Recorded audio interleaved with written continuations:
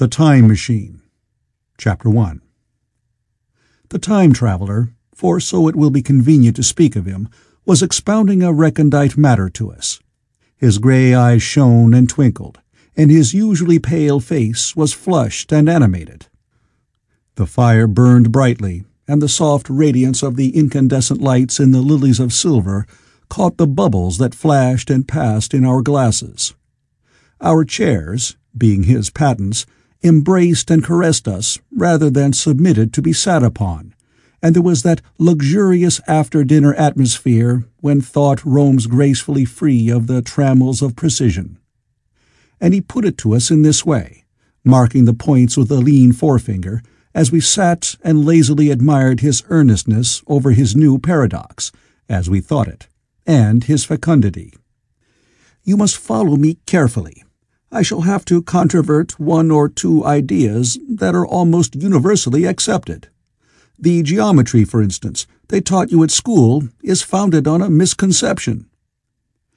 "Is not that a rather large thing to expect us to begin upon?" said Philby, an argumentative person with red hair. "I do not mean to ask you to accept anything without reasonable ground for it. You will soon admit as much as I need from you. You know, of course, that a mathematical line, a line of thickness, nil, has no real existence. They taught you that? Neither has a mathematical plane. These things are mere abstractions." "That is all right," said the psychologist. "Nor, having only length, breadth, and thickness, can a cube have a real existence." "There I object," said Philby. "Of course a solid body may exist, all real things, so most people think. But wait a moment. Can an instantaneous cube exist?" "Don't follow you," said Philby. "Can a cube that does not last for any time at all have a real existence?" Philby became pensive. "Clearly," the time-traveler proceeded, "any real body must have extension in 4 directions. It must have length, breadth, thickness, and duration. But through a natural infirmity of the flesh, which I will explain to you in a moment, we incline to overlook this fact. There are really 4 dimensions, 3 which we call the 3 planes of space, and a 4th, time. There is, however, a tendency to draw an unreal distinction between the former 3 dimensions and the latter, because it happens that our consciousness moves intermittently in one direction, along the latter from the beginning to the end of our lives." "That," said a very young man, making spasmodic efforts to relight his cigar over the lamp, "that very clear indeed." "Now, it is very remarkable that this is so extensively overlooked," continued the time-traveler with a slight accession of cheerfulness. "Really, this is what is meant by the 4th dimension, though some people who talk about the 4th dimension do not know they mean it. It is only another way of looking at time.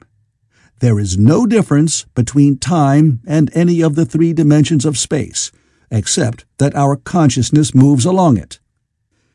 But some foolish people have got hold of the wrong side of that idea.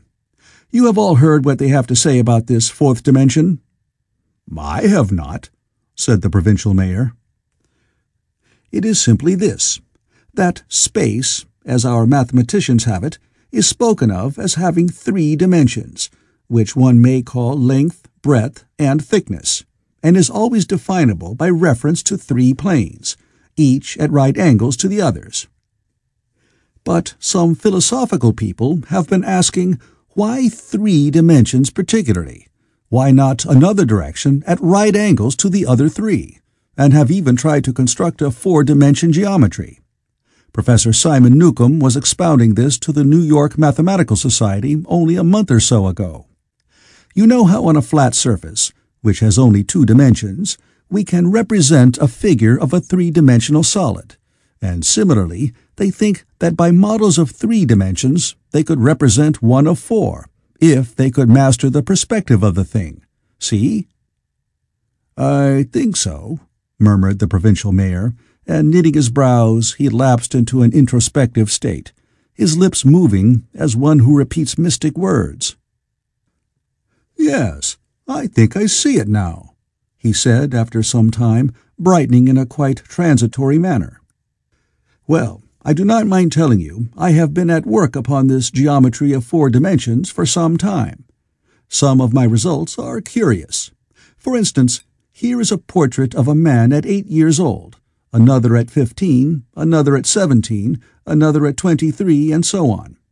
All these are evidently sections, as it were, 3-dimensional representations of his 4-dimensioned being, which is a fixed and unalterable thing. Scientific people," proceeded the time-traveler, after the pause required for the proper assimilation of this, "know very well that time is only a kind of space. Here is a popular scientific diagram, a weather record. This line I trace with my finger shows the movement of the barometer. Yesterday it was so high, yesterday night it fell, then this morning it rose again, and so gently upward to here. Surely the mercury did not trace this line in any of the dimensions of space generally recognized. But certainly it traced such a line, and that line, therefore, we must conclude was along the time dimension." "But," said the medical man, staring hard at a coal in the fire, "if time is really only a 4th dimension of space, why is it, and why has it always been, regarded as something different? And why cannot we move in time as we move about in the other dimensions of space?" The time-traveler smiled. "Are you sure we can move freely in space? Right and left we can go, backward and forward freely enough, and men always have done so. I admit we move freely in 2 dimensions. But how about up and down? Gravitation limits us there." "Not exactly," said the medical man. "There are balloons." "But before the balloons, say for spasmodic jumping and the inequalities of the surface, man had no freedom of vertical movement." "Still, they could move a little up and down," said the medical man. "Easier, far easier down than up." "And you cannot move at all in time. You cannot get away from the present moment." "My dear sir, that is just where you are wrong. That is just where the whole world has gone wrong. We are always getting away from the present moment. Our mental existences, which are immaterial and have no dimensions, are passing along the time dimension with a uniform velocity from the cradle to the grave, just as we should travel down if we began our existence 50 miles above the Earth's surface." "But the great difficulty is this," interrupted the psychologist. "You can move about in all directions of space, but you cannot move about in time. That is the germ of my great discovery. But you are wrong to say that we cannot move about in time. For instance, if I am recalling an incident very vividly, I go back to the instant of its occurrence. I become absent-minded, as you say. I jump back for a moment. Of course, we have no means of staying back for any length of time, any more than a savage or an animal has of staying 6 feet above the ground. But a civilized man is better off than the savage in this respect. He can go up against gravitation in a balloon, and why should he not hope that, ultimately, he may be able to stop or accelerate his drift along the time dimension, or even turn about and travel the other way?" "Oh, this," began Philby, "is all—" "Why not?" said the time-traveler. "It's against reason," said Philby. "What reason?" said the time-traveler. "You can show black is white by argument," said Philby, "but you will never convince me." "Possibly not," said the time-traveler. "But now you begin to see the object of my investigations into the geometry of 4 dimensions. Long ago I had a vague inkling of a machine." "To travel through time!" exclaimed the very young man. "That shall travel indifferently in any direction of space and time, as the driver determines." Philby contented himself with laughter. "But I have experimental verification," said the time-traveler. "It would be remarkably convenient for the historian," the psychologist suggested. "One might travel back and verify the accepted account of the Battle of Hastings, for instance." "Don't you think you would attract attention?" said the medical man. "Our ancestors had no great tolerance for anachronisms." "One might get one's Greek from the very lips of Homer and Plato," the very young man thought. "In which case they would certainly plough you for the little go. The German scholars have improved Greek so much." "Then there is the future," said the very young man. "Just think, one might invest all one's money, leave it to accumulate at interest, and hurry on ahead." "To discover a society," said I, "erected on a strictly communistic basis." "Of all the wild, extravagant theories," began the psychologist. "Yes, so it seemed to me, and so I never talked of it until—" "Experimental verification!" cried I. "You were going to verify that?" "The experiment!" cried Philby, who was getting brain-weary. "Let us see your experiment anyhow," said the psychologist, "though it's all humbug, you know." The time-traveler smiled round at us. Then, still smiling faintly, and with his hands deep in his trousers pockets, he walked slowly out of the room, and we heard his slipper shuffling down the long passage to his laboratory. The psychologist looked at us. "I wonder what he's got." "Some sleight-of-hand trick or other," said the medical man, and Philby tried to tell us about a conjurer he had seen at Burslem. But before he had finished his preface, the time-traveler came back, and Philby's anecdote collapsed. The thing the time-traveler held in his hand was a glittering metallic framework, scarcely larger than a small clock, and very delicately made. There was ivory in it, and some transparent crystalline substance. And now I must be explicit, for this that follows, unless his explanation is to be accepted, is an absolutely unaccountable thing.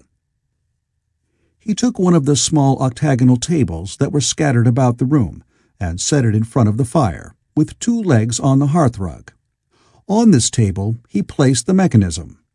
Then he drew up a chair and sat down. The only other object on the table was a small shaded lamp, the bright light of which fell upon the model. There were also perhaps a dozen candles about, 2 in brass candlesticks upon the mantel, and several in sconces, so that the room was brilliantly illuminated. I sat in a low armchair nearest the fire, and I drew this forward so as to be almost between the time-traveler and the fireplace. Philby sat behind him, looking over his shoulder. The medical man and the provincial mayor watched him in profile from the right, the psychologist from the left. The very young man stood behind the psychologist. We were all on the alert. It appears incredible to me that any kind of trick, however subtly conceived and however adroitly done, could have been played upon us under these conditions. The time-traveler looked at us, and then at the mechanism. "Well?" said the psychologist. "This little affair," said the time-traveler, resting his elbows upon the table and pressing his hands together above the apparatus, "is only a model.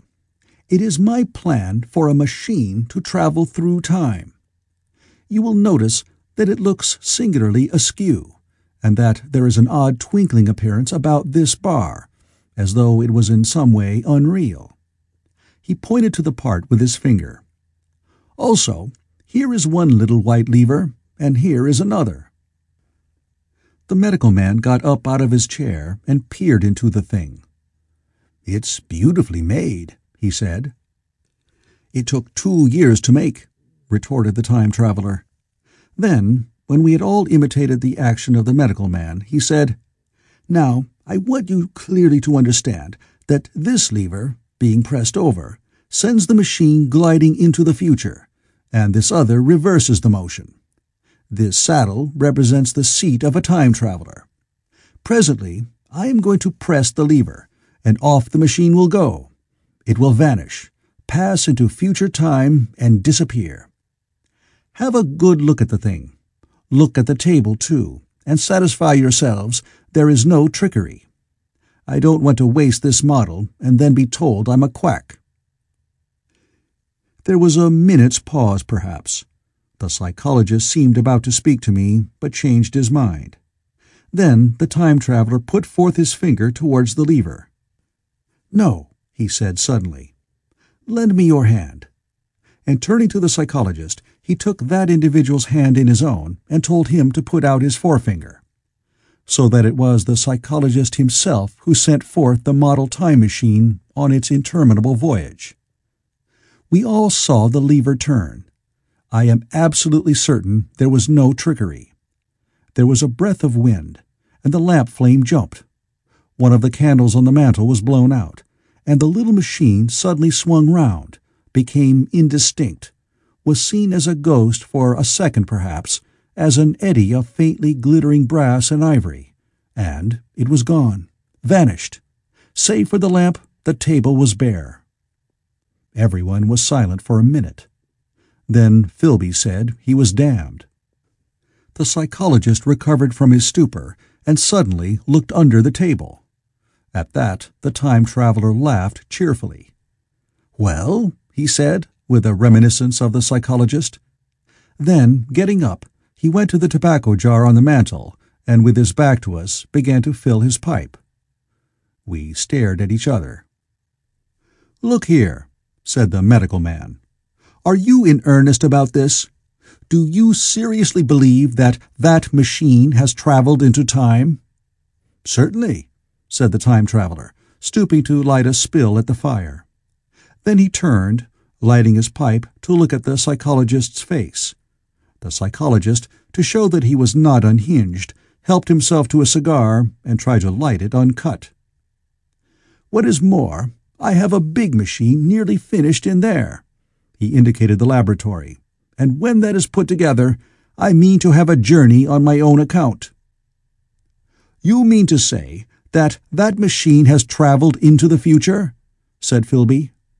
"Into the future or the past. I don't for certain know which." After an interval, the psychologist had an inspiration. "It must have gone into the past, if it has gone anywhere," he said. "Why?" said the time-traveler.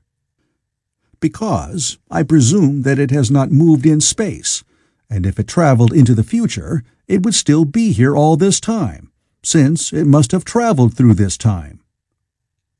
"But," I said, "if it traveled into the past, it would have been visible when we came first into this room, and last Thursday when we were here, and the Thursday before that, and so forth." "Serious objections," remarked the provincial mayor, with an air of impartiality, turning towards the time-traveler. "Not a bit," said the time-traveler, and to the psychologist, "You think you can explain that. It's presentation below the threshold, you know, diluted presentation." "Of course," said the psychologist, and reassured us. "That's a simple point of psychology. I should have thought of it. It's plain enough and helps the paradox delightfully. We cannot see it, nor can we appreciate this machine any more than we can the spoke of a wheel spinning, or a bullet flying through the air. If it is traveling through time 50 times or 100 times faster than we are, if it gets through a minute while we get through a second, the impression it creates will, of course, be only 1/50th or 1/100th of what it would make if it were not traveling in time. That's plain enough." He passed his hand through the space in which the machine had been. "You see?" he said, laughing. We sat and stared at the vacant table for a minute or so. Then the time-traveler asked us what we thought of it all. "It sounds plausible enough tonight," said the medical man. "But wait until tomorrow. Wait for the common sense of the morning." "Would you like to see the time machine itself?" asked the time-traveler.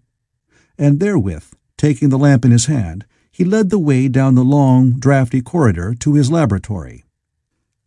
I remember vividly the flickering light, his queer, broad head in silhouette, the dance of the shadows, how we all followed him, puzzled but incredulous, and how, there in the laboratory, we beheld a larger edition of the little mechanism which we had seen vanish from before our eyes. Parts were of nickel, parts of ivory. Parts had certainly been filed or sawn out of rock crystal. The thing was generally complete, but the twisted crystalline bars lay unfinished upon the bench beside some sheets of drawings, and I took one up for a better look at it. Quartz it seemed to be. "Look here," said the medical man. "Are you perfectly serious? Or is this a trick, like that ghost you showed us last Christmas?" "Upon that machine," said the time-traveler, holding the lamp aloft, "I intend to explore time. Is that plain? I was never more serious in my life." None of us quite knew how to take it. I caught Philby's eye over the shoulder of the medical man, and he winked at me solemnly. Chapter 2. I think that at the time none of us quite believed in the time machine. The fact is, the time-traveler was one of those men who are too clever to be believed. You never felt that you saw all round him. You always suspected some subtle reserve, some ingenuity in ambush, behind his lucid frankness. Had Philby shown the model and explained the matter in the time-traveler's words, we should have shown him far less skepticism, for we should have perceived his motives. A pork butcher could understand Philby, but the time-traveler had more than a touch of whim among his elements, and we distrusted him. Things that would have made the frame of a less clever man seemed tricks in his hands. It is a mistake to do things too easily. The serious people who took him seriously never felt quite sure of his deportment. They were somehow aware that trusting their reputations for judgment with him was like furnishing a nursery with eggshell china. So I didn't think any of us said very much about time-traveling in the interval between that Thursday and the next, though its odd potentialities ran, no doubt, in most of our minds. Its plausibility, that is, its practical incredibleness, the curious possibilities of anachronism and of utter confusion it suggested. For my own part, I was particularly preoccupied with the trick of the model. That I remember discussing with the medical man, whom I met on Friday at the Linnaean. He said he had seen a similar thing at Tübingen, and laid considerable stress on the blowing out of the candle. But how the trick was done, he could not explain. The next Thursday I went again to Richmond. I suppose I was one of the time-traveler's most constant guests, and arriving late, found 4 or 5 men already assembled in his drawing-room. The medical man was standing before the fire with a sheet of paper in one hand and his watch in the other. I looked around for the time-traveler, and, "It's 7:30 now," said the medical man. "I suppose we better have dinner." "Where's—" said I, naming our host. "You've just come? It's rather odd. He's unavoidably detained. He asks me in this note to lead off with dinner at 7 if he's not back. Says he'll explain when he comes." "It seems a pity to let the dinner spoil," said the editor of a well-known daily paper, and thereupon the doctor rang the bell. The psychologist was the only person besides the doctor and myself who had attended the previous dinner. The other men were Blank, the editor aforementioned, a certain journalist, and another, a quiet, shy man with a beard, whom I didn't know, and who, as far as my observation went, never opened his mouth all the evening. There was some speculation at the dinner table about the time-traveler's absence, and I suggested time-traveling, in a half-jocular spirit. The editor wanted that explained to him, and the psychologist volunteered a wooden account of the ingenious paradox and trick we had witnessed that day week. He was in the midst of his exposition when the door from the corridor opened slowly and without noise. I was facing the door and saw it first. "Hello," I said. "At last!" And the door opened wider, and the time-traveler stood before us. I gave a cry of surprise. "Good heavens, man, what's the matter?" cried the medical man, who saw him next, and the whole tableful turned towards the door. He was in an amazing plight. His coat was dusty and dirty, and smeared with green down the sleeves. His hair disordered, and, as it seemed to me, grayer, either with dust and dirt, or because its color had actually faded. His face was ghastly pale. His chin had a brown cut on it, a cut half healed. His expression was haggard and drawn, as by intense suffering. For a moment he hesitated in the doorway, as if he had been dazzled by the light. Then he came into the room. He walked with just such a limp as I have seen in foot-sore tramps. We stared at him in silence, expecting him to speak. He said not a word, but came painfully to the table and made a motion towards the wine. The editor filled a glass of champagne and pushed it towards him. He drained it, and it seemed to do him good, for he looked round the table, and the ghost of his old smile flickered across his face. "What on earth have you been up to, man?" said the doctor. The time-traveler did not seem to hear.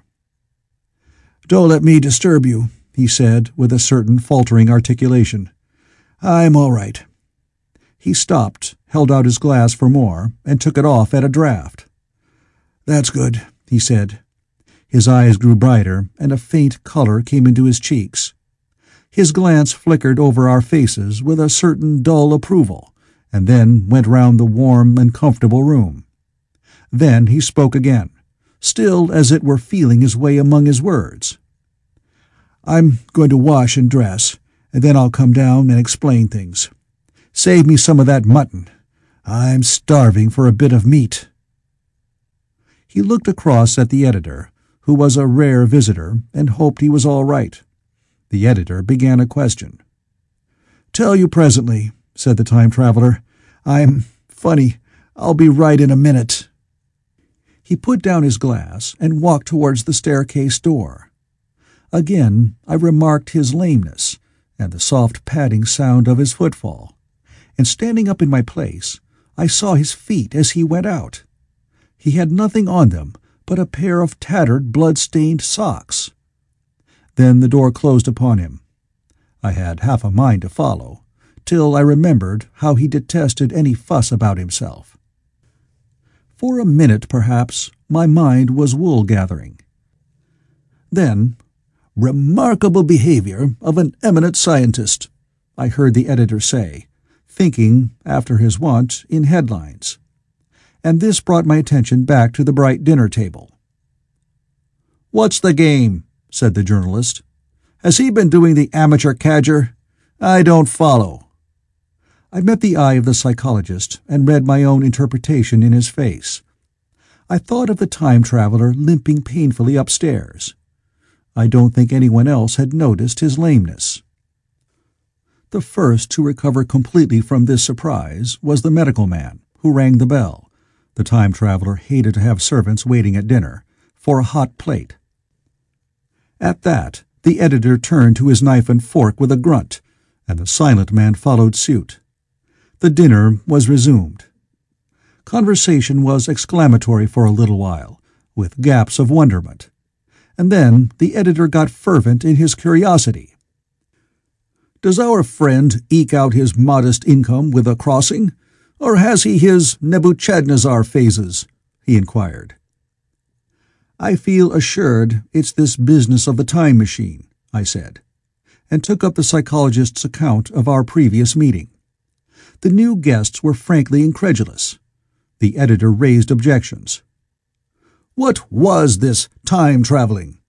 A man couldn't cover himself with dust by rolling in a paradox, could he? And then, as the idea came home to him, he resorted to caricature. Hadn't he any clothes-brushes in the future? The journalist, too, would not believe at any price, and joined the editor in the easy work of heaping ridicule on the whole thing. They were both the new kind of journalist, very joyous, irreverent young men. "Our special correspondent in the Day After Tomorrow reports," the journalist was saying, or rather shouting, when the time-traveler came back. He was dressed in ordinary evening clothes, and nothing save his haggard look remained of the change that had startled me. "I say," said the editor hilariously. "These chaps here say you have been traveling into the middle of next week. Tell us all about little Roseberry, will you? What will you take for the lot?" The time-traveler came to the place reserved for him without a word. He smiled quietly in his old way. "Where's my mutton?" he said. "What a treat it is to stick a fork into meat again." "Story!" cried the editor. "Story be damned," said the time-traveler. "I want something to eat. I won't say a word until I get some peptone into my arteries. Thanks, and the salt." "One word," said I. "Have you been time-traveling?" "Yes," said the time-traveler, with his mouth full, nodding his head. "I'd give a shilling a line for a verbatim note," said the editor. The time-traveler pushed his glass towards the silent man and rang it with his fingernail, at which the silent man, who had been staring at his face, started convulsively and poured him wine. The rest of the dinner was uncomfortable. For my own part, sudden questions kept rising to my lips, and I dare say it was the same with the others. The journalist tried to relieve the tension by telling anecdotes of Hetty Potter. The time-traveler devoted his attention to his dinner and displayed the appetite of a tramp. The medical man smoked a cigarette and watched the time-traveler through his eyelashes. The silent man seemed even more clumsy than usual, and drank champagne with regularity and determination out of sheer nervousness. At last the time-traveler pushed his plate away and looked round us. "I suppose I must apologize," he said. "I was simply starving. I've had a most amazing time." He reached out his hand for a cigar and cut the end. "But come into the smoking room. It's too long a story to tell over greasy plates." And ringing the bell in passing, he led the way into the adjoining room. "You have told Blank and Dash and Chose about the machine?" he said to me, leaning back in his easy-chair and naming the 3 new guests. "But the thing's a mere paradox," said the editor. "I can't argue tonight. I don't mind telling you the story, but I can't argue. I will," he went on, "tell you the story of what has happened to me, if you like, but you must refrain from interruptions. I want to tell it, badly. Most of it will sound like lying. So be it. It's true, every word of it, all the same.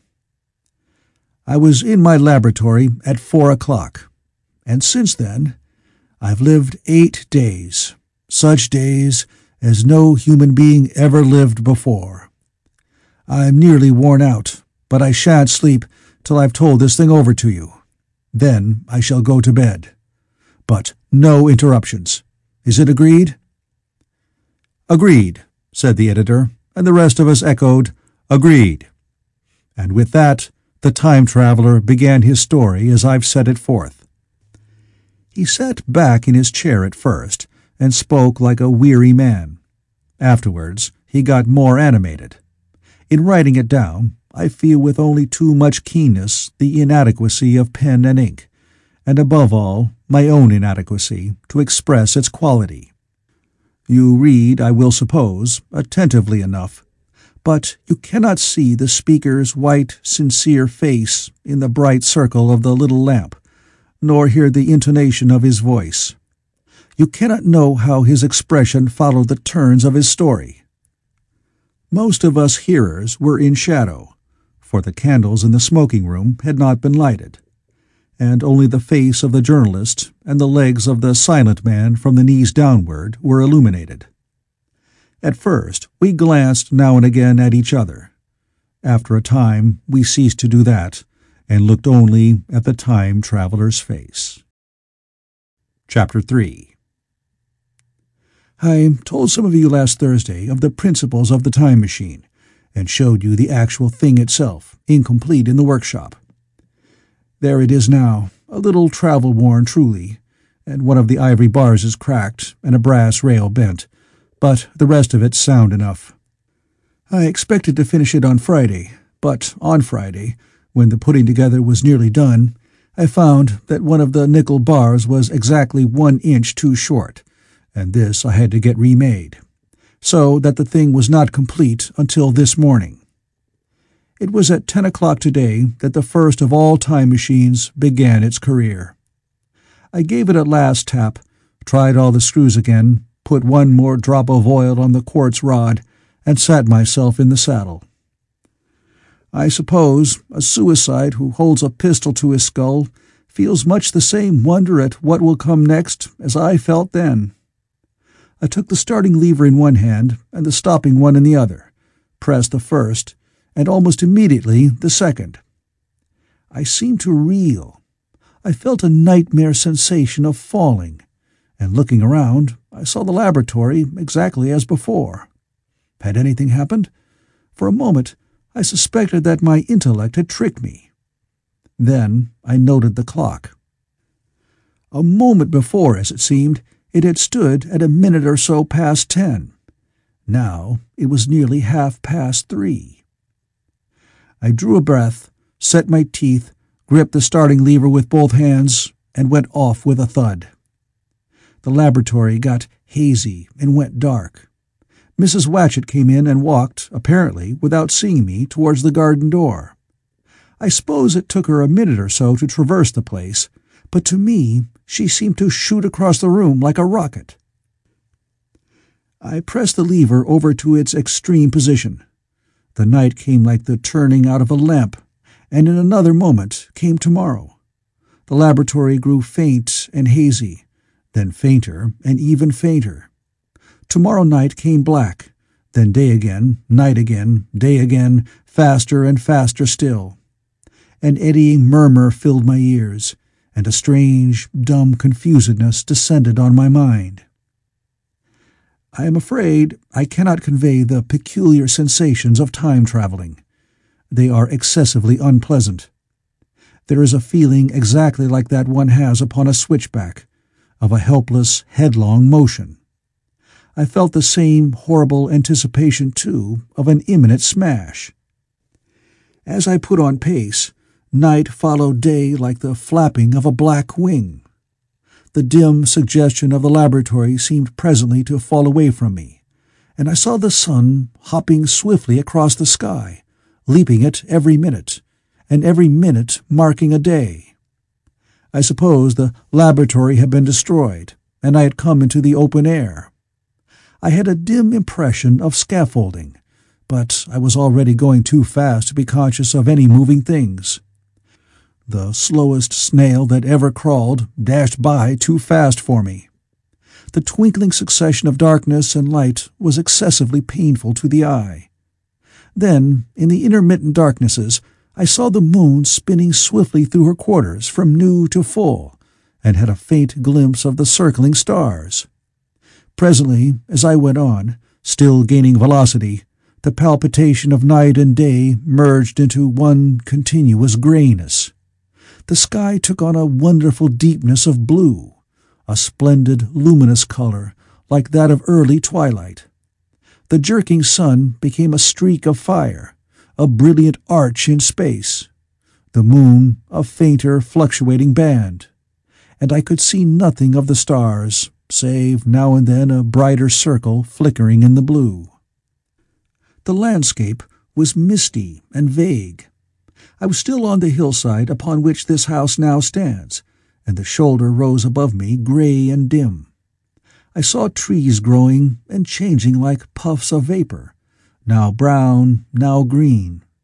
They grew, spread, shivered, and passed away. I saw huge buildings rise up, faint and fair, and pass like dreams.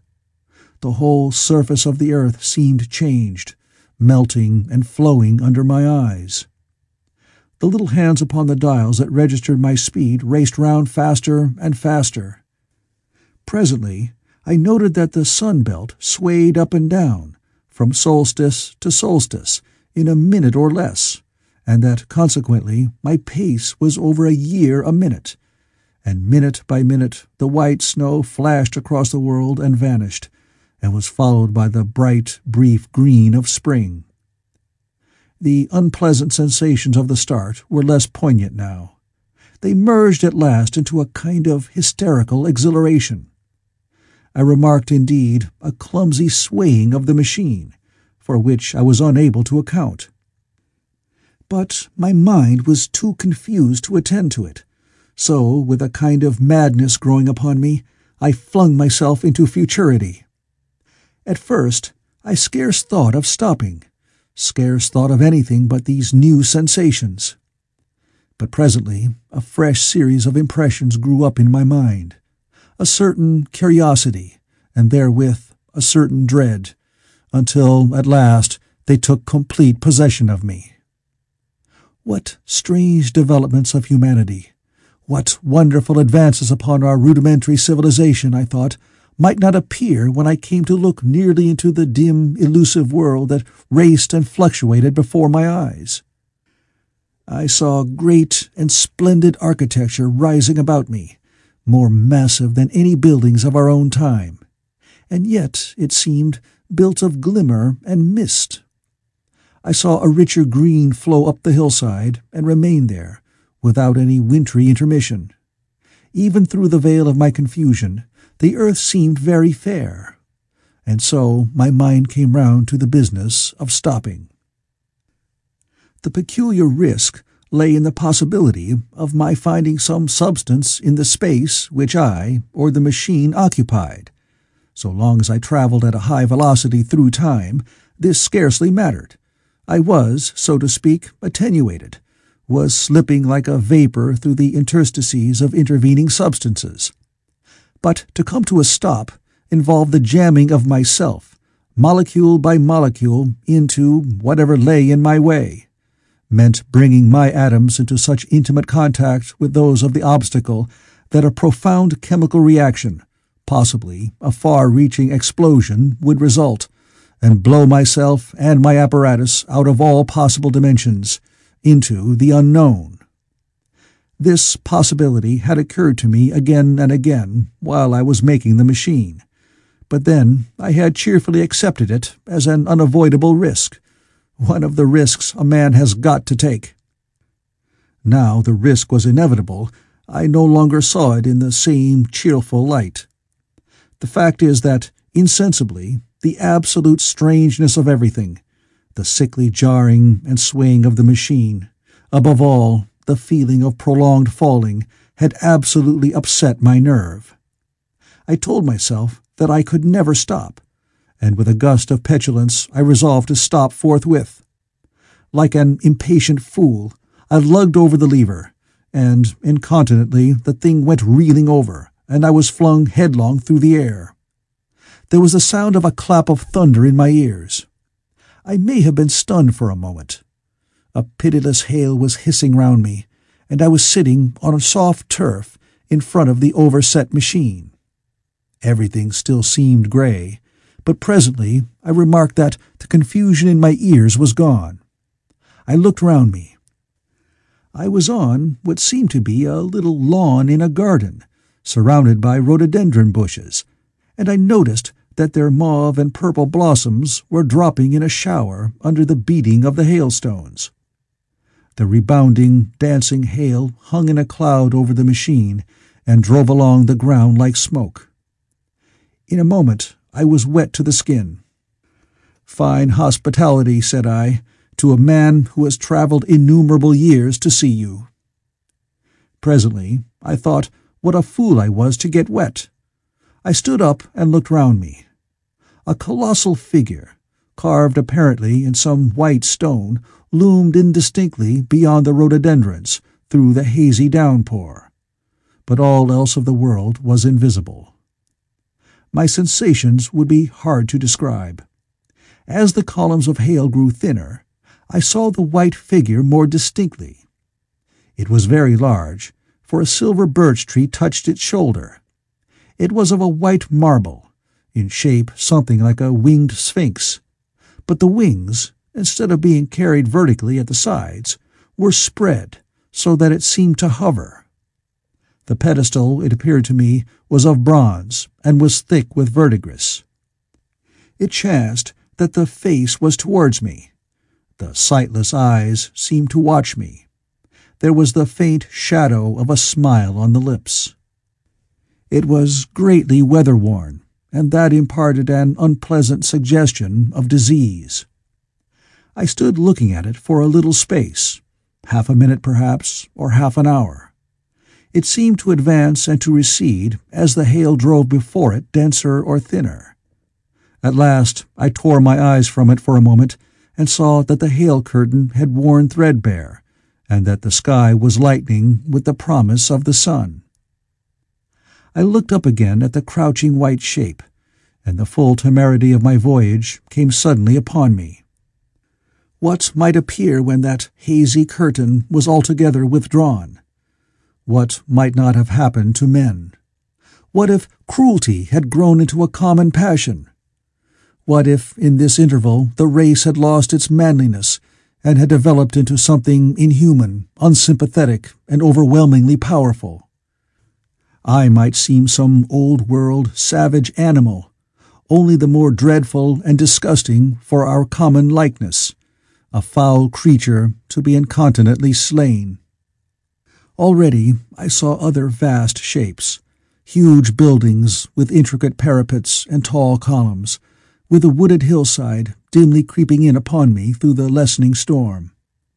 I was seized with a panic fear. I turned frantically to the time machine and strove hard to readjust it. As I did so, the shafts of the sun smote through the thunderstorm. The gray downpour was swept aside and vanished like the trailing garments of a ghost. Above me, in the intense blue of the summer sky, some faint brown shreds of cloud whirled into nothingness. The great buildings about me stood out clear and distinct, shining with the wet of the thunderstorm, and picked out in white by the unmelted hailstones piled along their courses. I felt naked in a strange world. I felt as perhaps a bird may feel in the clear air, knowing the hawk wings above and will swoop. My fear grew to frenzy. I took a breathing space, set my teeth, and again, grappling fiercely, wrist and knee with the machine. It gave under my desperate onset and turned over. It struck my chin violently. One hand on the saddle, the other on the lever, I stood panting heavily in attitude to mount again. But with this recovery of a prompt retreat, my courage recovered. I looked more curiously and less fearfully at this world of the remote future. In a circular opening, high up in the wall of the nearer house, I saw a group of figures clad in rich soft robes. They had seen me, and their faces were directed towards me. Then I heard voices approaching me. Coming through the bushes by the white sphinx were the heads and shoulders of men running. One of these emerged in a pathway leading straight to the little lawn upon which I stood with my machine. He was a slight creature, perhaps 4 feet high, clad in a purple tunic, girdled at the waist with a leather belt. Sandals, or buskins, I could not clearly distinguish which, were on his feet. His legs were bare to the knees, and his head was bare. Noticing that, I noticed for the first time how warm the air was. He struck me as being a very beautiful and graceful creature, but indescribably frail. His flushed face reminded me of the more beautiful kind of consumptive, that hectic beauty of which we used to hear so much. At the sight of him, I suddenly regained confidence. I took my hands from the machine. Chapter 4. In another moment we were standing face to face, I and this fragile thing out of futurity. He came straight up to me and laughed into my eyes. The absence from his bearing of any sign of fear struck me at once. Then he turned to the 2 others who were following him and spoke to them in a strange and very sweet and liquid tongue. There were others coming, and presently a little group of perhaps 8 or 10 of these exquisite creatures were about me. One of them addressed me. It came into my head, oddly enough, that my voice was too harsh and deep for them. So I shook my head, and pointing to my ears, shook it again. He came a step forward, hesitated, and then touched my hand. Then I felt other soft little tentacles upon my back and shoulders. They wanted to make sure I was real. There was nothing in this at all alarming. Indeed, there was something in these pretty little people that inspired confidence, a graceful gentleness, a certain childlike ease. And besides, they looked so frail that I could fancy myself flinging the whole dozen of them about like ninepins. But I made a sudden motion to warn them when I saw their little pink hands feeling the time machine. Happily then, when it was not too late, I thought of a danger I had hitherto forgotten, and reaching over the bars of the machine, I unscrewed the little levers that would set it in motion, and put these in my pocket. Then I turned again to see what I could do in the way of communication. And then, looking more nearly into their features, I saw some further peculiarities in their Dresden china type of prettiness. Their hair, which was uniformly curly, came to a sharp end at the neck and cheek. There was not the faintest suggestion of it on the face, and their ears were singularly minute. Their mouths were small, with bright red, rather thin lips, and the little chins ran to a point. The eyes were large and mild, and, this may seem egotism on my part, I fancied even that there was a certain lack of the interest I might have expected in them. As they made no effort to communicate with me, but simply stood round me smiling and speaking in soft cooing notes to each other, I began the conversation. I pointed to the time machine and to myself. Then, hesitating for a moment how to express time, I pointed to the sun. At once a quaintly pretty little figure in checkered purple and white followed my gesture, and then astonished me by imitating the sound of thunder. For a moment I staggered, though the import of his gesture was plain enough. The question had come into my mind abruptly. Were these creatures fools? You may hardly understand how it took me. You see, I had always anticipated that the people of the year 800 and 2000 odd would be incredibly in front of us in knowledge, art, everything. Then one of them suddenly asked me a question that showed him to be on the intellectual level of one of our 5-year-old children. Asked me, in fact, if I had come from the sun in a thunderstorm. It let loose the judgment I had suspended upon their clothes, their frail light limbs and fragile features.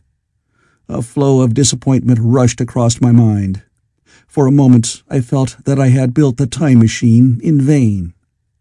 I nodded, pointed to the sun, and gave them such a vivid rendering of a thunderclap as startled them. They all withdrew a pace or so and bowed. Then came one laughing towards me, carrying a chain of beautiful flowers altogether new to me, and put it about my neck. The idea was received with melodious applause, and presently they were all running to and fro for flowers, and laughingly flinging them upon me, until I was almost smothered with blossom. You who have never seen the like can scarcely imagine what delicate and wonderful flowers countless years of culture had created. Then someone suggested that their plaything should be exhibited in the nearest building, and so I was led past the Sphinx of white marble, which had seemed to watch me all the while with a smile at my astonishment, towards a vast grey edifice of fretted stone.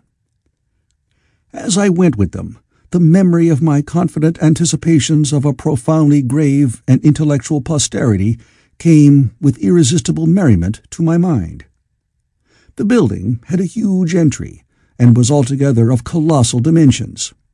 I was naturally most occupied with the growing crowd of little people, and with the big open portals that yawned before me, shadowy and mysterious. My general impression of the world I saw over their heads was a tangled waste of beautiful bushes and flowers, a long-neglected and yet weedless garden. I saw a number of tall spikes of strange white flowers, measuring a foot perhaps across the spread of the waxen petals. They grew scattered, as if wild, among the variegated shrubs, but, as I say, I did not examine them closely at this time. The time machine was left deserted on the turf among the rhododendrons. The arch of the doorway was richly carved, but naturally I did not observe the carving very narrowly, though I fancied I saw suggestions of old Phoenician decorations as I passed through, and it struck me that they were very badly broken and weather-worn. Several more brightly clad people met me in the doorway, and so we entered. I, dressed in dingy 19th-century garments, looking grotesque enough, garlanded with flowers, and surrounded by an eddying mass of bright, soft-colored robes and shining white limbs, in a melodious whirl of laughter and laughing speech. The big doorway opened into a proportionately great hall hung with brown. The roof was in shadow, and the windows, partially glazed with colored glass and partially unglazed, admitted a tempered light. The floor was made up of huge blocks of some very hard white metal, not plates nor slabs, blocks, and it was so much worn, as I judged by the going to and fro of past generations, as to be deeply channeled along the more frequented ways.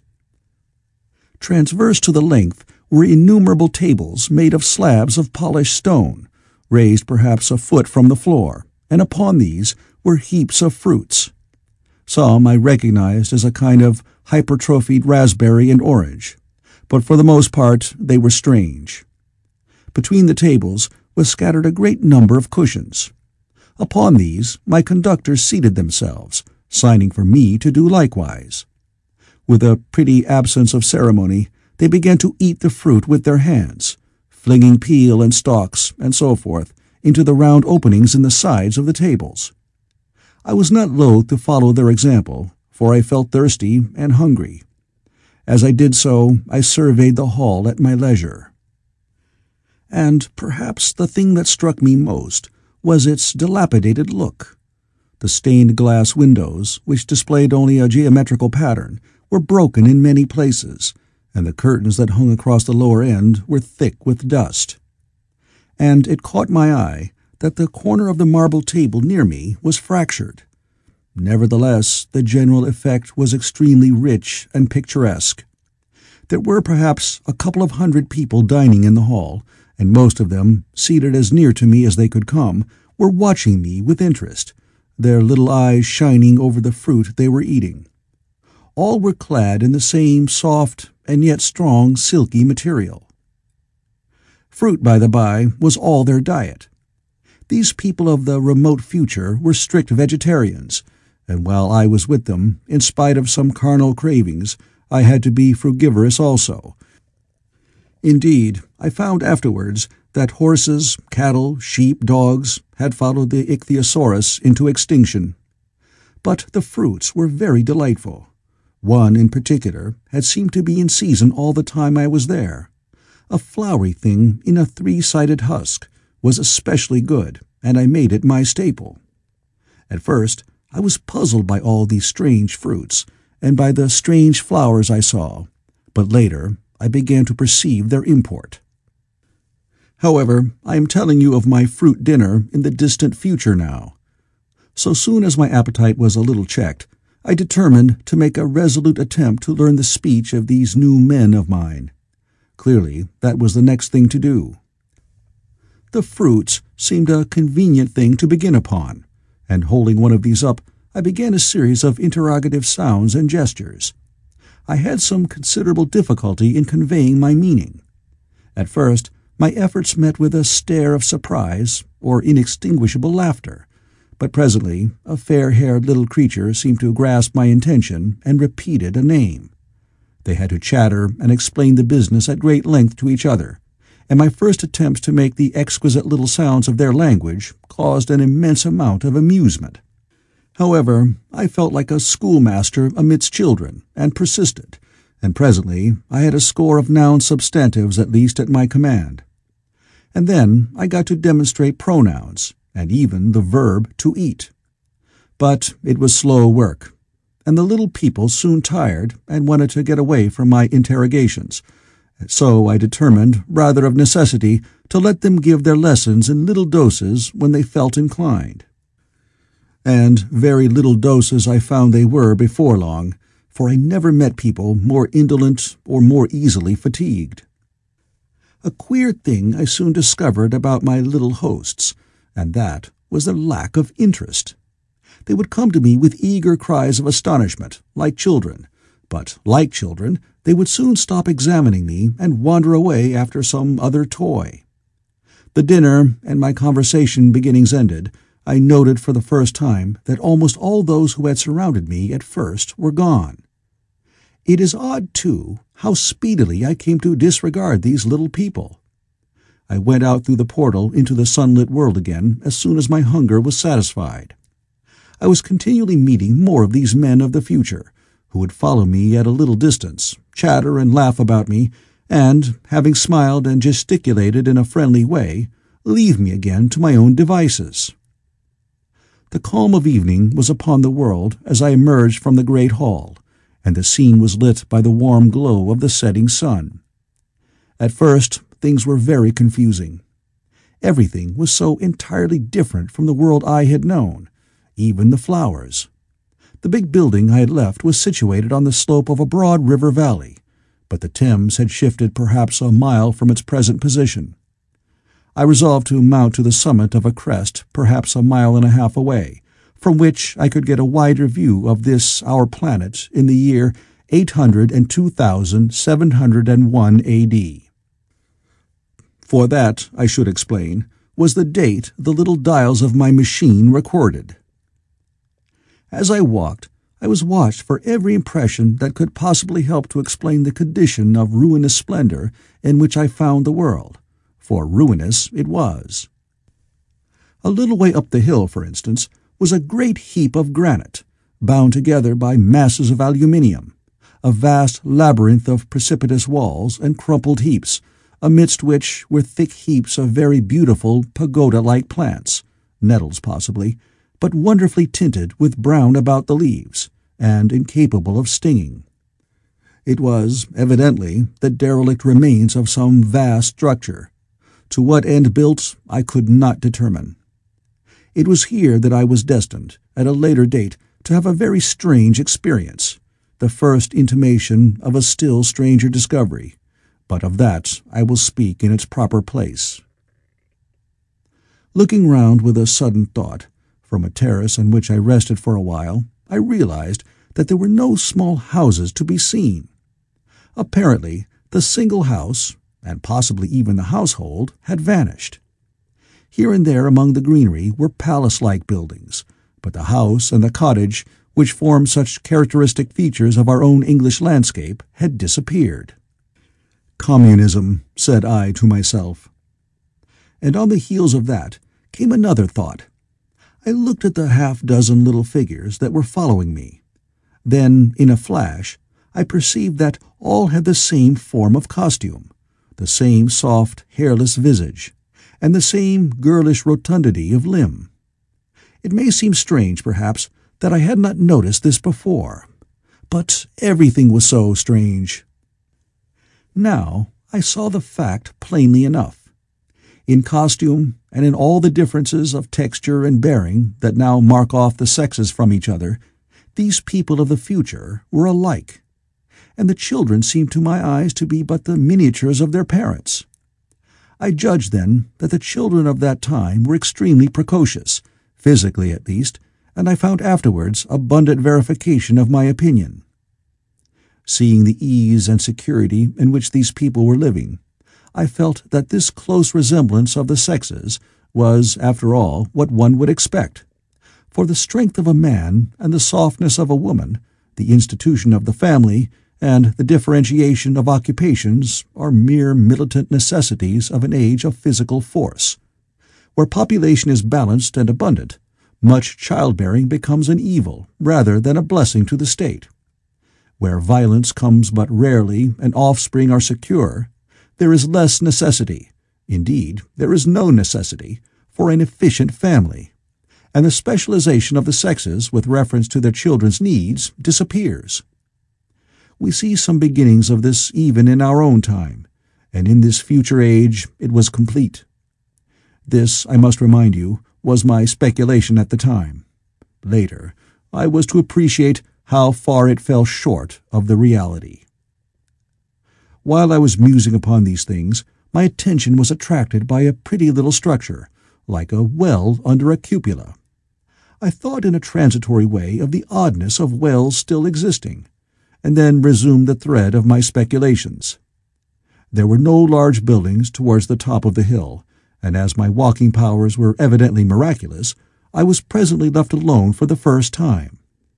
With a strange sense of freedom and adventure, I pushed on up to the crest. There I found a seat of some yellow metal that I did not recognize, corroded in places with a kind of pinkish rust, and half smothered in soft moss.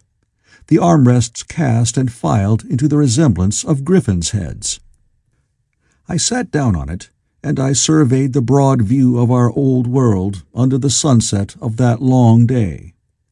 It was as sweet and fair a view as I have ever seen. The sun had already gone below the horizon, and the west was flaming gold, touched with some horizontal bars of purple and crimson. Below was the valley of the Thames, in which the river lay like a band of burnished steel. I have already spoken of the great palaces dotted about among the variegated greenery, some in ruins and some still occupied. Here and there rose a white or silvery figure in the waste garden of the earth. Here and there came the sharp vertical line of some cupola or obelisk. There were no hedges, no signs of proprietary rights, no evidences of agriculture. The whole earth had become a garden. So watching, I began to put my interpretation upon the things I had seen, and as it shaped itself to me that evening, my interpretation was something in this way. Afterwards, I found I had got only a half-truth, or only a glimpse of one facet of the truth. It seemed to me that I had happened upon humanity upon the wane. The ruddy sunset set me thinking of the sunset of mankind. For the first time, I began to realize an odd consequence of the social effort in which we are at present engaged. And yet, come to think, it is a logical consequence enough. Strength is the outcome of need. Security sets a premium on feebleness. The work of ameliorating the conditions of life, the true civilizing process that makes life more and more secure, had gone steadily on to a climax.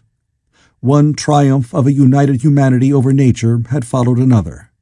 Things that are now mere dreams had become projects deliberately put in hand and carried forward. And the harvest was what I saw. After all, the sanitation and the agriculture of today are still in the rudimentary stage. The science of our time has attacked but a little department of the field of human disease, but even so, it spreads its operations very steadily and persistently.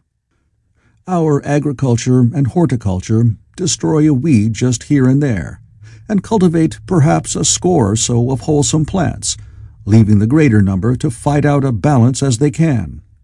We improve our favorite plants and animals, and how few they are, gradually by selective breeding. Now a new and better peach, now a seedless grape, now a sweeter and larger flower, now a more convenient breed of cattle. We improve them gradually, because our ideals are vague and tentative, and our knowledge is very limited. Because nature too is shy and slow in our clumsy hands.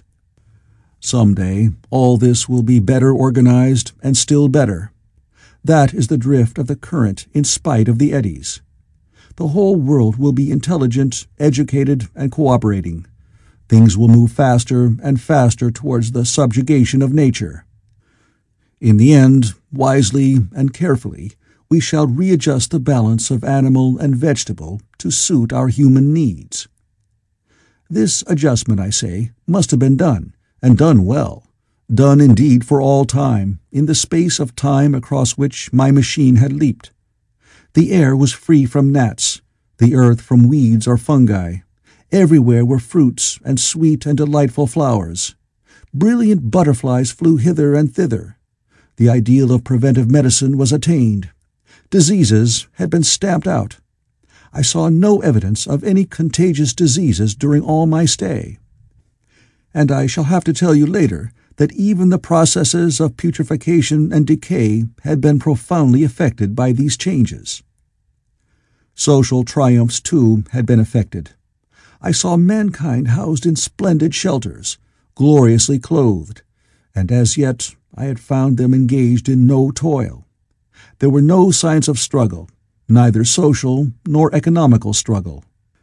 The shop, the advertisement, traffic, all that commerce which constitutes the body of our world was gone. It was natural on that golden evening that I should jump at the idea of a social paradise. The difficulty of increasing population had been met, I guessed, and population had ceased to increase. But with this change in condition comes inevitably adaptations to the change. What, unless biological science is a mass of errors, is the cause of human intelligence and vigor? Hardship and freedom. Conditions under which the active, strong, and subtle survive, and the weaker go to the wall. Conditions that put a premium upon the loyal alliance of capable men, upon self-restraint, patience, and decision. And the institution of the family, and the emotions that arise therein, the fierce jealousy, the tenderness for offspring, parental self-devotion, all found their justification and support in the imminent dangers of the young. Now, where are these imminent dangers? There is a sentiment arising, and it will grow, against connubial jealousy, against fierce maternity, against passion of all sorts. Unnecessary things now, and things that make us uncomfortable, savage survivals, discords in a refined and pleasant life. I thought of the physical slightness of the people, their lack of intelligence, and those big, abundant ruins, and it strengthened my belief in a perfect conquest of nature. For after the battle comes quiet. Humanity had been strong, energetic, and intelligent, and had used all its abundant vitality to alter the conditions under which it lived. And now came the reaction of the altered conditions. Under the new conditions of perfect comfort and security, that restless energy, that with us is strength, would become weakness. Even in our own time, certain tendencies and desires, once necessary to survival, are a constant source of failure. Physical courage and the love of battle, for instance, are no great help, may even be hindrances to a civilized man. And in a state of physical balance and security, power, intellectual as well as physical, would be out of place. For countless years, I judged there had been no danger of war or solitary violence, no danger from wild beasts, no wasting disease to require strength of constitution, no need of toil. For such a life, what we should call the weak are as well equipped as the strong, are indeed no longer weak. Better equipped indeed they are, for the strong would be fretted by an energy for which there was no outlet. No doubt the exquisite beauty of the buildings I saw was the outcome of the last surgings of the now purposeless energy of mankind, before it settled down into perfect harmony with the conditions under which it lived, the flourish of that triumph which began the last great peace. This has ever been the fate of energy in security. It takes to art and to eroticism, and then come languor and decay. Even this artistic impetus would at last die away, had almost died in the time I saw. To adorn themselves with flowers, to dance, to sing in the sunlight, so much was left of the artistic spirit, and no more.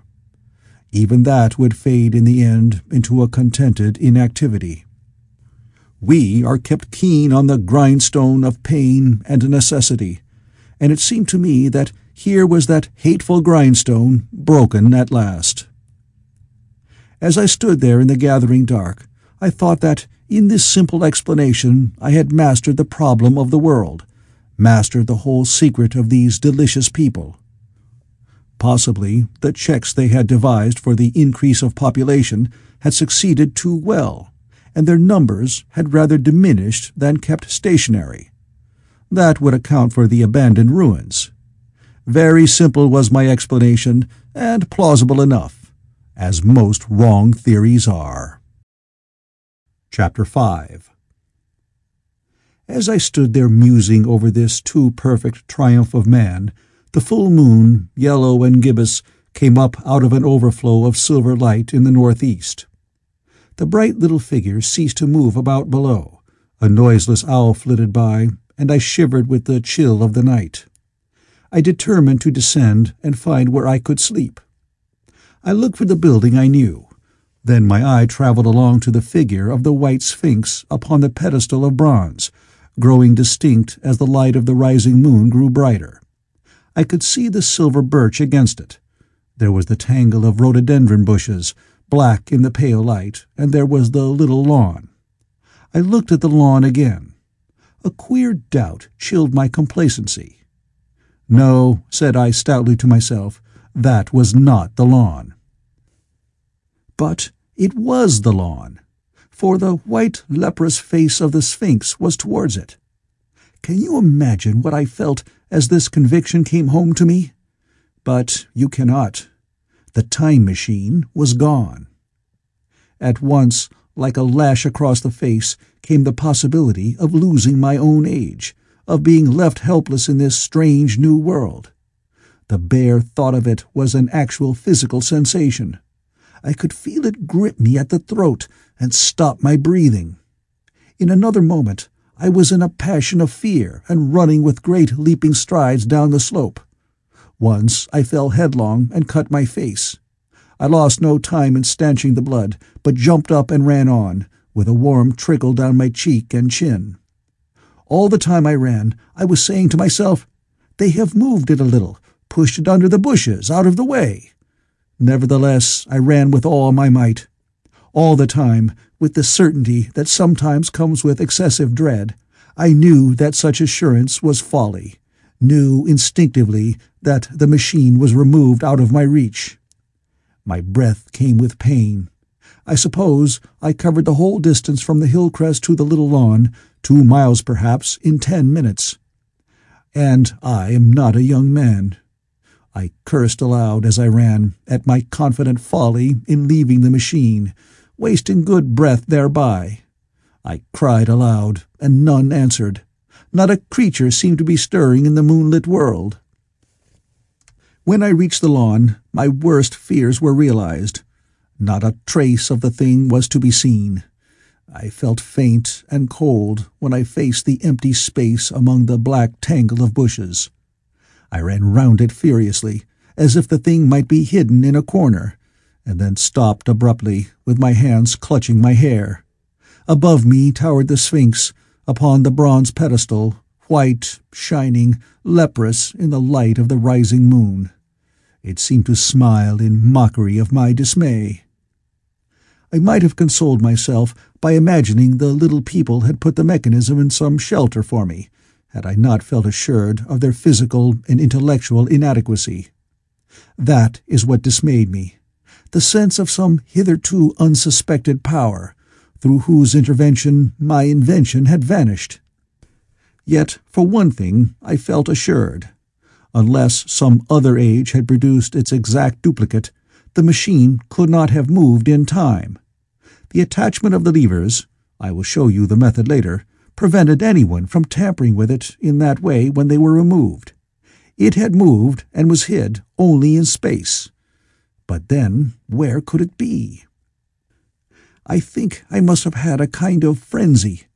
I remember running violently in and out among the moonlit bushes all round the Sphinx, and startling some white animal that in the dim light I took for a small deer.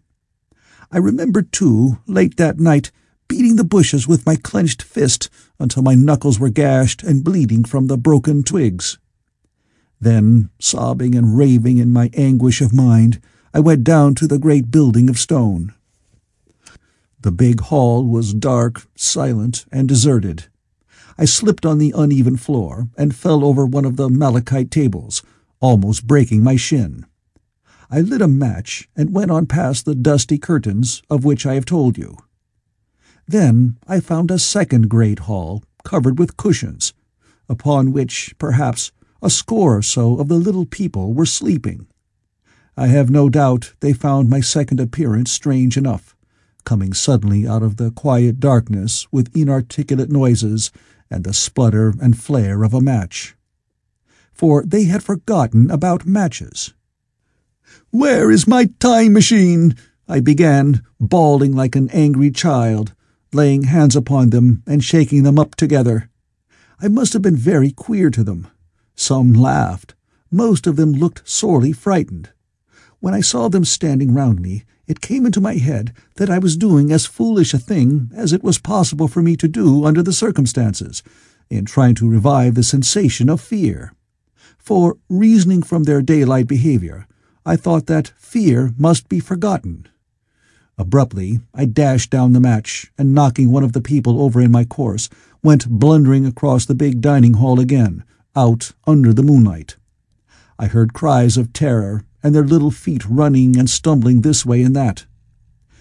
I do not remember all I did as the moon crept up the sky. I suppose it was the unexpected nature of my loss that maddened me. I felt hopelessly cut off from my own kind, a strange animal in an unknown world. I must have raved to and fro, screaming and crying upon God and fate. I have a memory of horrible fatigue as the long night of despair wore away, of looking in this impossible place and that, of groping among moonlit ruins and touching strange creatures in the black shadows, at last of lying on the ground near the Sphinx and weeping with absolute wretchedness. I had nothing left but misery. Then I slept, and when I woke again it was full day, and a couple of sparrows were hopping round me on the turf within reach of my arm. I sat up in the freshness of the morning, trying to remember how I had got there, and why I had such a profound sense of desertion and despair. Then things came clear in my mind. With the plain, reasonable daylight, I could look my circumstances fairly in the face. I saw the wild folly of my frenzy overnight, and I could reason with myself. Suppose the worst, I said. Suppose the machine altogether lost, perhaps destroyed. It behooves me to be calm and patient, to learn the way of the people, to get a clear idea of the method of my loss, and the means of getting materials and tools, so that in the end, perhaps, I may make another. That would be my only hope, perhaps, but better than despair. And, after all, it was a beautiful and curious world. But probably the machine had only been taken away. Still, I must be calm and patient, find its hiding place, and recover it by force or cunning. And with that, I scrambled to my feet and looked about me, wondering where I could bathe. I felt weary, stiff, and travel-soiled. The freshness of the morning made me desire an equal freshness. I had exhausted my emotion. Indeed, as I went about my business, I found myself wondering at my intense excitement overnight. I made a careful examination of the ground about the little lawn. I wasted some time in futile questionings, conveyed, as well as I was able, to such of the little people as came by. They all failed to understand my gestures. Some were simply stolid. Some thought it was a jest and laughed at me. I had the hardest task in the world to keep my hands off their pretty, laughing faces. It was a foolish impulse, but the devil begotten of fear and blind anger was ill-curbed and still eager to take advantage of my perplexity. The turf gave better counsel. I found a groove ripped in it, about midway between the pedestal of the Sphinx and the marks of my feet, where, on arrival, I had struggled with the overturned machine. There were other signs of removal about, with queer, narrow footprints, like those I could imagine made by a sloth. This directed my closer attention to the pedestal. It was, as I think I have said, of bronze. It was not a mere block, but highly decorated with deep-framed panels on either side. I went and rapped at these. The pedestal was hollow. Examining the panels with care, I found them discontinuous with the frames. There were no handles or keyholes, but possibly the panels, if they were doors, as I supposed, opened from within. One thing was clear enough to my mind. It took no very great mental effort to infer that my time machine was inside that pedestal. But how it got there was a different problem. I saw the heads of two orange-clad people coming through the bushes and under some blossom-covered apple trees towards me. I turned smiling to them and beckoned them to me. They came, and then, pointing to the bronze pedestal, I tried to intimate my wish to open it. But at my first gesture towards this, they behaved very oddly. I don't know how to convey their expression to you. Suppose you were to use a grossly improper gesture to a delicate-minded woman. It is how she would look. They went off as if they had received the last possible insult. I tried a sweet-looking little chap in white next, with exactly the same result. Somehow, his manner made me feel ashamed of myself. But, as you know, I wanted the time machine, and I tried him once more. As he turned off, like the others, my temper got the better of me. In 3 strides I was after him, had him by the loose part of his robe round the neck, and began dragging him towards the Sphinx. Then I saw the horror and repugnance of his face, and all of a sudden I let him go. But I was not beaten yet. I banged with my fist at the bronze panels. I thought I heard something stir inside. To be explicit, I thought I heard a sound like a chuckle, but I must have been mistaken. Then I got a big pebble from the river, and came and hammered till I had flattened a coil in the decorations, and the verdigris came off in powdery flakes. The delicate little people must have heard me hammering in gusty outbreaks a mile away on either hand, but nothing came of it. I saw a crowd of them upon the slopes, looking furtively at me. At last, hot and tired, I sat down to watch the place. But I was too restless to watch long. I am too occidental for a long vigil. I could work at a problem for years, but to wait inactive for 24 hours, that is another matter. I got up after a time and began walking aimlessly through the bushes towards the hill again. "Patience," said I to myself. "If you want your machine again, you must leave that Sphinx alone. If they mean to take your machine away, it's little good your wrecking their bronze panels, and if they don't, you will get it back as soon as you can ask for it. To sit among all those unknown things before a puzzle like that is hopeless. That way lies monomania. Face this world, learn its ways, watch it, be careful of too hasty guesses at its meaning. In the end, you will find clues to it all." Then, suddenly, the humor of the situation came into my mind. The thought of the years I had spent in study and toil to get into the future age, and now my passion of anxiety to get out of it. I had made myself the most complicated and the most hopeless trap that ever a man devised. Although it was at my own expense, I could not help myself. I laughed aloud. Going through the big palace, it seemed to me that the little people avoided me. It may have been my fancy, or it may have had something to do with my hammering at the gates of bronze. Yet I felt tolerably sure of the avoidance. I was careful, however, to show no concern, and to abstain from any pursuit of them, and in the course of a day or two things got back to the old footing. I made what progress I could in the language, and in addition I pushed my explorations here and there. Either I missed some subtle point, or their language was excessively simple, almost exclusively composed of concrete substantives and verbs. There seemed to be few, if any, abstract terms, or little use of figurative language. Their sentences were usually simple and of 2 words, and I failed to convey or understand any but the simplest propositions. I determined to put the thought of my time machine and the mystery of the bronze doors under the Sphinx as much as possible in a corner of memory, until my growing knowledge would lead me back to them in a natural way. Yet a certain feeling, you may understand, tethered me in a circle of a few miles round the point of my arrival. So far as I could see, all the world displayed the same exuberant richness as the Thames Valley. From every hill I climbed, I saw the same abundance of splendid buildings, endlessly varied in material and style, the same clustering thickets of evergreens, the same blossom-laden trees and tree-ferns.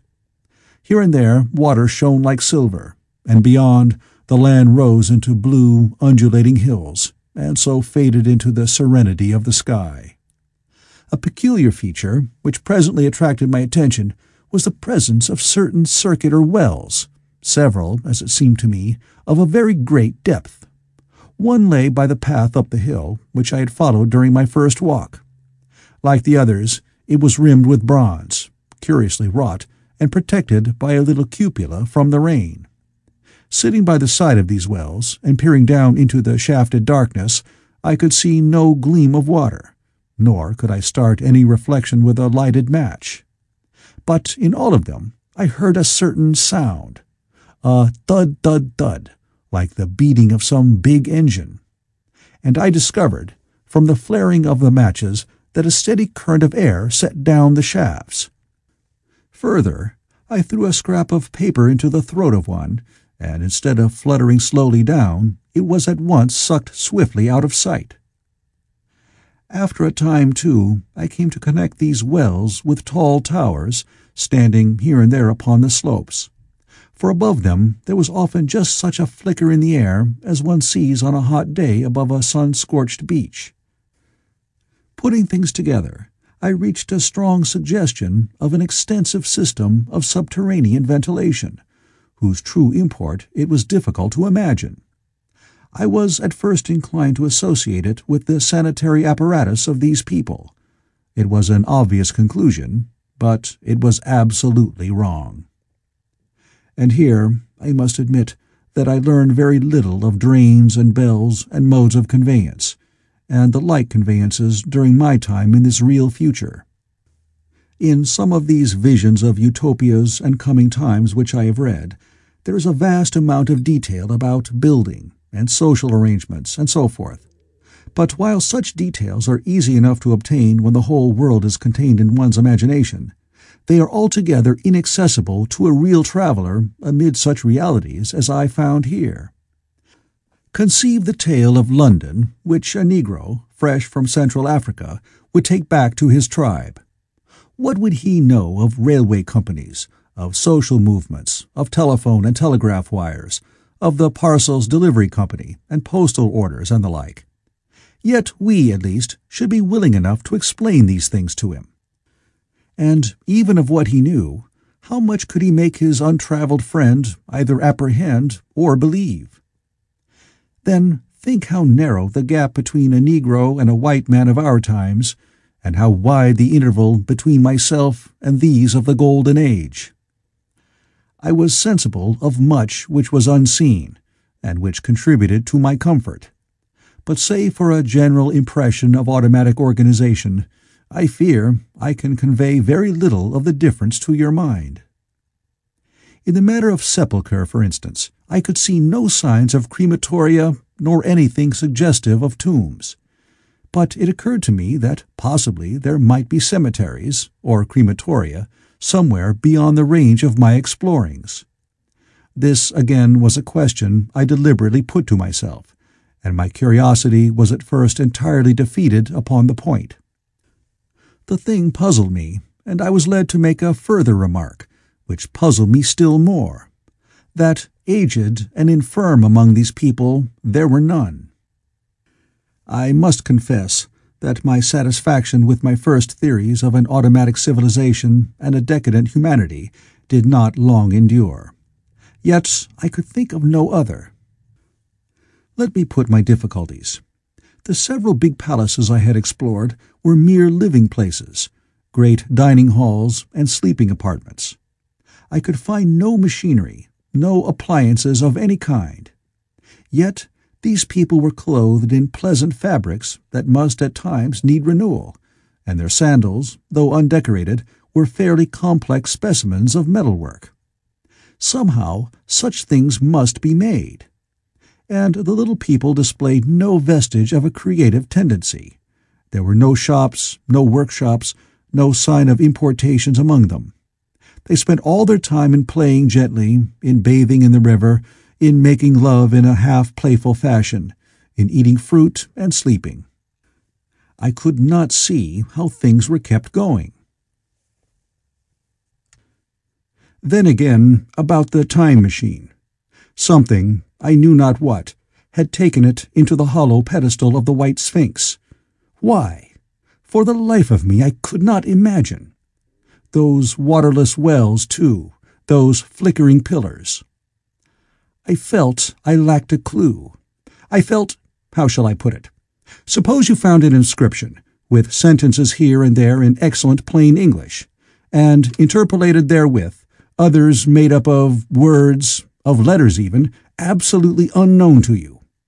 Well, on the third day of my visit, that was how the world of 802,701 presented itself to me.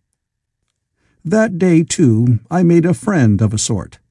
It happened that, as I was watching some of the little people bathing in a shallow, one of them was seized with a cramp and began drifting downstream. The main current ran rather swiftly, but not too strongly for even a moderate swimmer. It will give you an idea, therefore, of the strange deficiency in these creatures, when I tell you that none made the slightest attempt to rescue the weakly crying little thing which was drowning before their eyes. When I realized this, I hurriedly slipped off my clothes, and wading in at a point lower down, I caught the poor mite and drew her safe to land. A little rubbing of the limbs soon brought her round, and I had the satisfaction of seeing she was all right before I left her. I had got to such a low estimate of her kind that I did not expect any gratitude from her. In that, however, I was wrong. This happened in the morning. In the afternoon, I met my little woman, as I believe it was, as I was returning towards my center from an exploration, and she received me with cries of delight and presented me with a big garland of flowers, evidently made for me and me alone. The thing took my imagination. Very possibly I had been feeling desolate. At any rate, I did my best to display my appreciation of the gift. We were soon seated together in a little stone arbor, engaged in conversation, chiefly of smiles. The creature's friendliness affected me exactly as a child's might have done. We passed each other flowers, and she kissed my hands. I did the same to hers. Then I tried talk, and found that her name was Weena, which, though I don't know what it meant, somehow seemed appropriate enough. That was the beginning of a queer friendship which lasted a week, and ended, as I will tell you. She was exactly like a child. She wanted to be with me always. She tried to follow me everywhere, and on my next journey out and about, it went to my heart to tire her down and leave her at last, exhausted, and calling after me rather plaintively. But the problems of the world had to be mastered. I had not, I said to myself, come into the future to carry on a miniature flirtation. Yet her distress when I left her was very great.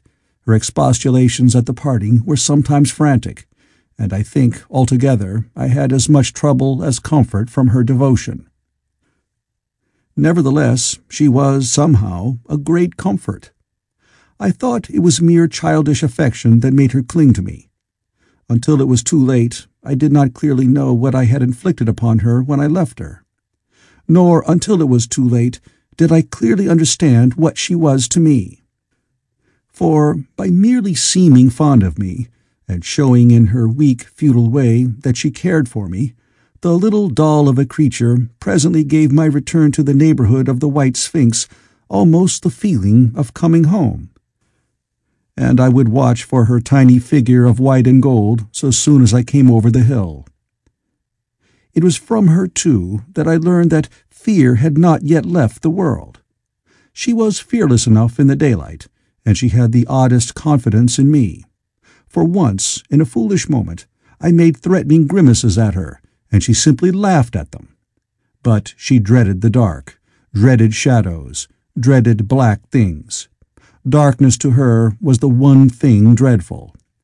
It was a singularly passionate emotion, and it set me thinking and observing. I discovered then, among other things, that these little people gathered into the great houses after dark, and slept in droves. To enter upon them without a light was to put them into a tumult of apprehension. I never found one out of doors, or one sleeping alone within doors, after dark. Yet I was still such a blockhead that I missed the lesson of that fear, and in spite of Weena's distress, I insisted upon sleeping away from these slumbering multitudes. It troubled her greatly, but in the end her odd affection for me triumphed, and for 5 of the nights of our acquaintance, including the last night of all, she slept with her head pillowed on my arm. But my story slips away from me as I speak of her. It must have been the night before her rescue that I was awakened about dawn. I had been restless, dreaming most disagreeably that I was drowned, and that sea anemones were feeling over my face with their soft palps. I woke with a start, and with an odd fancy that some greyish animal had just rushed out of the chamber. I tried to get to sleep again, but I felt restless and uncomfortable. It was that dim grey hour when things are just creeping out of darkness, when everything is colourless and clear-cut and yet unreal. I got up and went down into the great hall, and so out upon the flagstones in front of the palace. I thought I would make a virtue of necessity and see the sunrise. The moon was setting, and the dying moonlight and the first pallor of dawn were mingled in a ghastly half-light. The bushes were inky black, the ground a sombre grey, the sky colourless and cheerless. And up the hill I thought I could see ghosts. There were several times, as I scanned the slope, I saw white figures. Twice I fancied I saw a solitary white ape-like creature running rather quickly up the hill, and once near the ruins I saw a leash of them carrying some dark body. They moved hastily. I did not see what became of them. It seemed that they vanished among the bushes. The dawn was still indistinct, you must understand. I was feeling that chill, uncertain, early morning feeling you may have known. I doubted my eyes. As the eastern sky grew brighter, and the light of the day came on and its vivid colouring returned upon the world once more, I scanned the view keenly, but I saw no vestige of my white figures. They were mere creatures of the half-light. "They must have been ghosts," I said. "I wonder whence they dated." For a queer notion of Grant Allen's came into my head and amused me. If each generation die and leave ghosts, he argued, the world at last will get overcrowded with them. On that theory, they would have grown innumerable some 800,000 years since, and it was no great wonder to see 4 at once. But the jest was unsatisfying, and I was thinking of these figures all the morning, until Weena's rescue drove them out of my head. I associated them in some indefinite way with the white animal I had startled in my first passionate search for the time machine. But Weena was a pleasant substitute.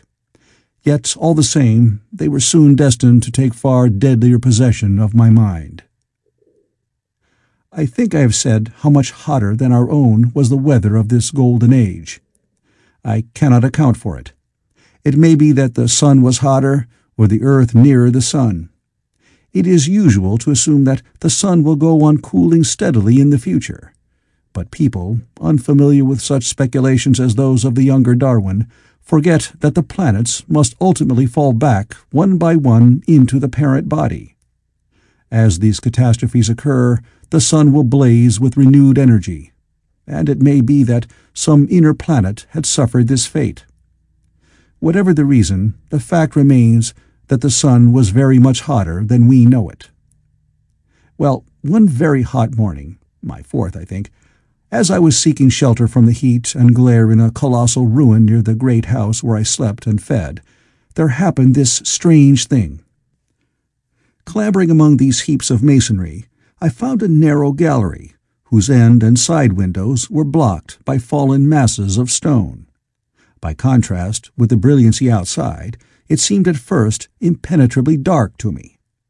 I entered it groping, for the change from light to blackness made spots of color swim before me. Suddenly I halted spellbound. A pair of eyes, luminous by reflection against the daylight without, was watching me out of the darkness. The old, instinctive dread of wild beasts came upon me. I clenched my hands and steadfastly looked into the glaring eyeballs. I was afraid to turn. Then the thought of the absolute security in which humanity appeared to be living came to my mind, and then I remembered that strange terror of the dark. Overcoming my fear to some extent, I advanced a step and spoke. I will admit that my voice was harsh and ill-controlled. I put out my hand and touched something soft.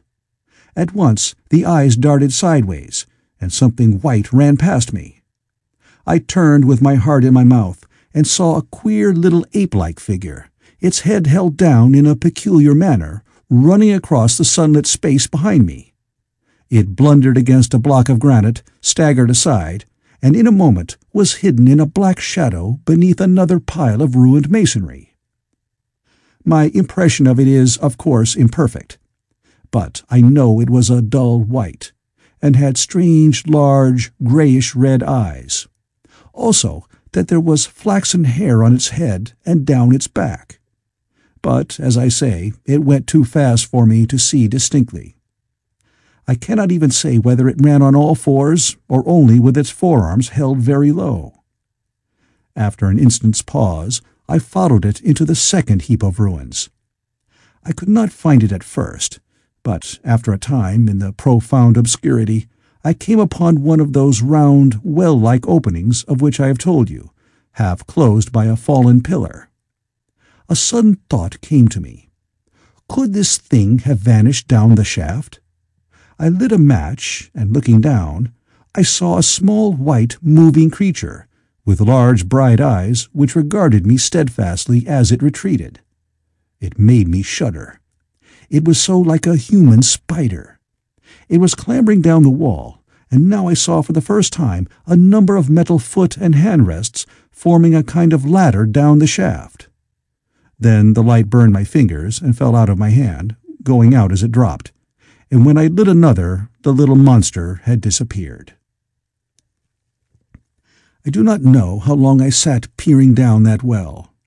It was not for some time that I could succeed in persuading myself that the thing I had seen was human. But gradually the truth dawned on me, that man had not remained one species, but had differentiated into two distinct animals, that my graceful children of the upper world were not the sole descendants of our generation, but that this bleached, obscene, nocturnal thing which had flashed before me was also heir to all the ages. I thought of the flickering pillars, and of my theory of an underground ventilation. I began to suspect their true import. And what, I wondered, was this lemur doing in my scheme of a perfectly balanced organization? How was it related to the indolent serenity of the beautiful upper-worlders?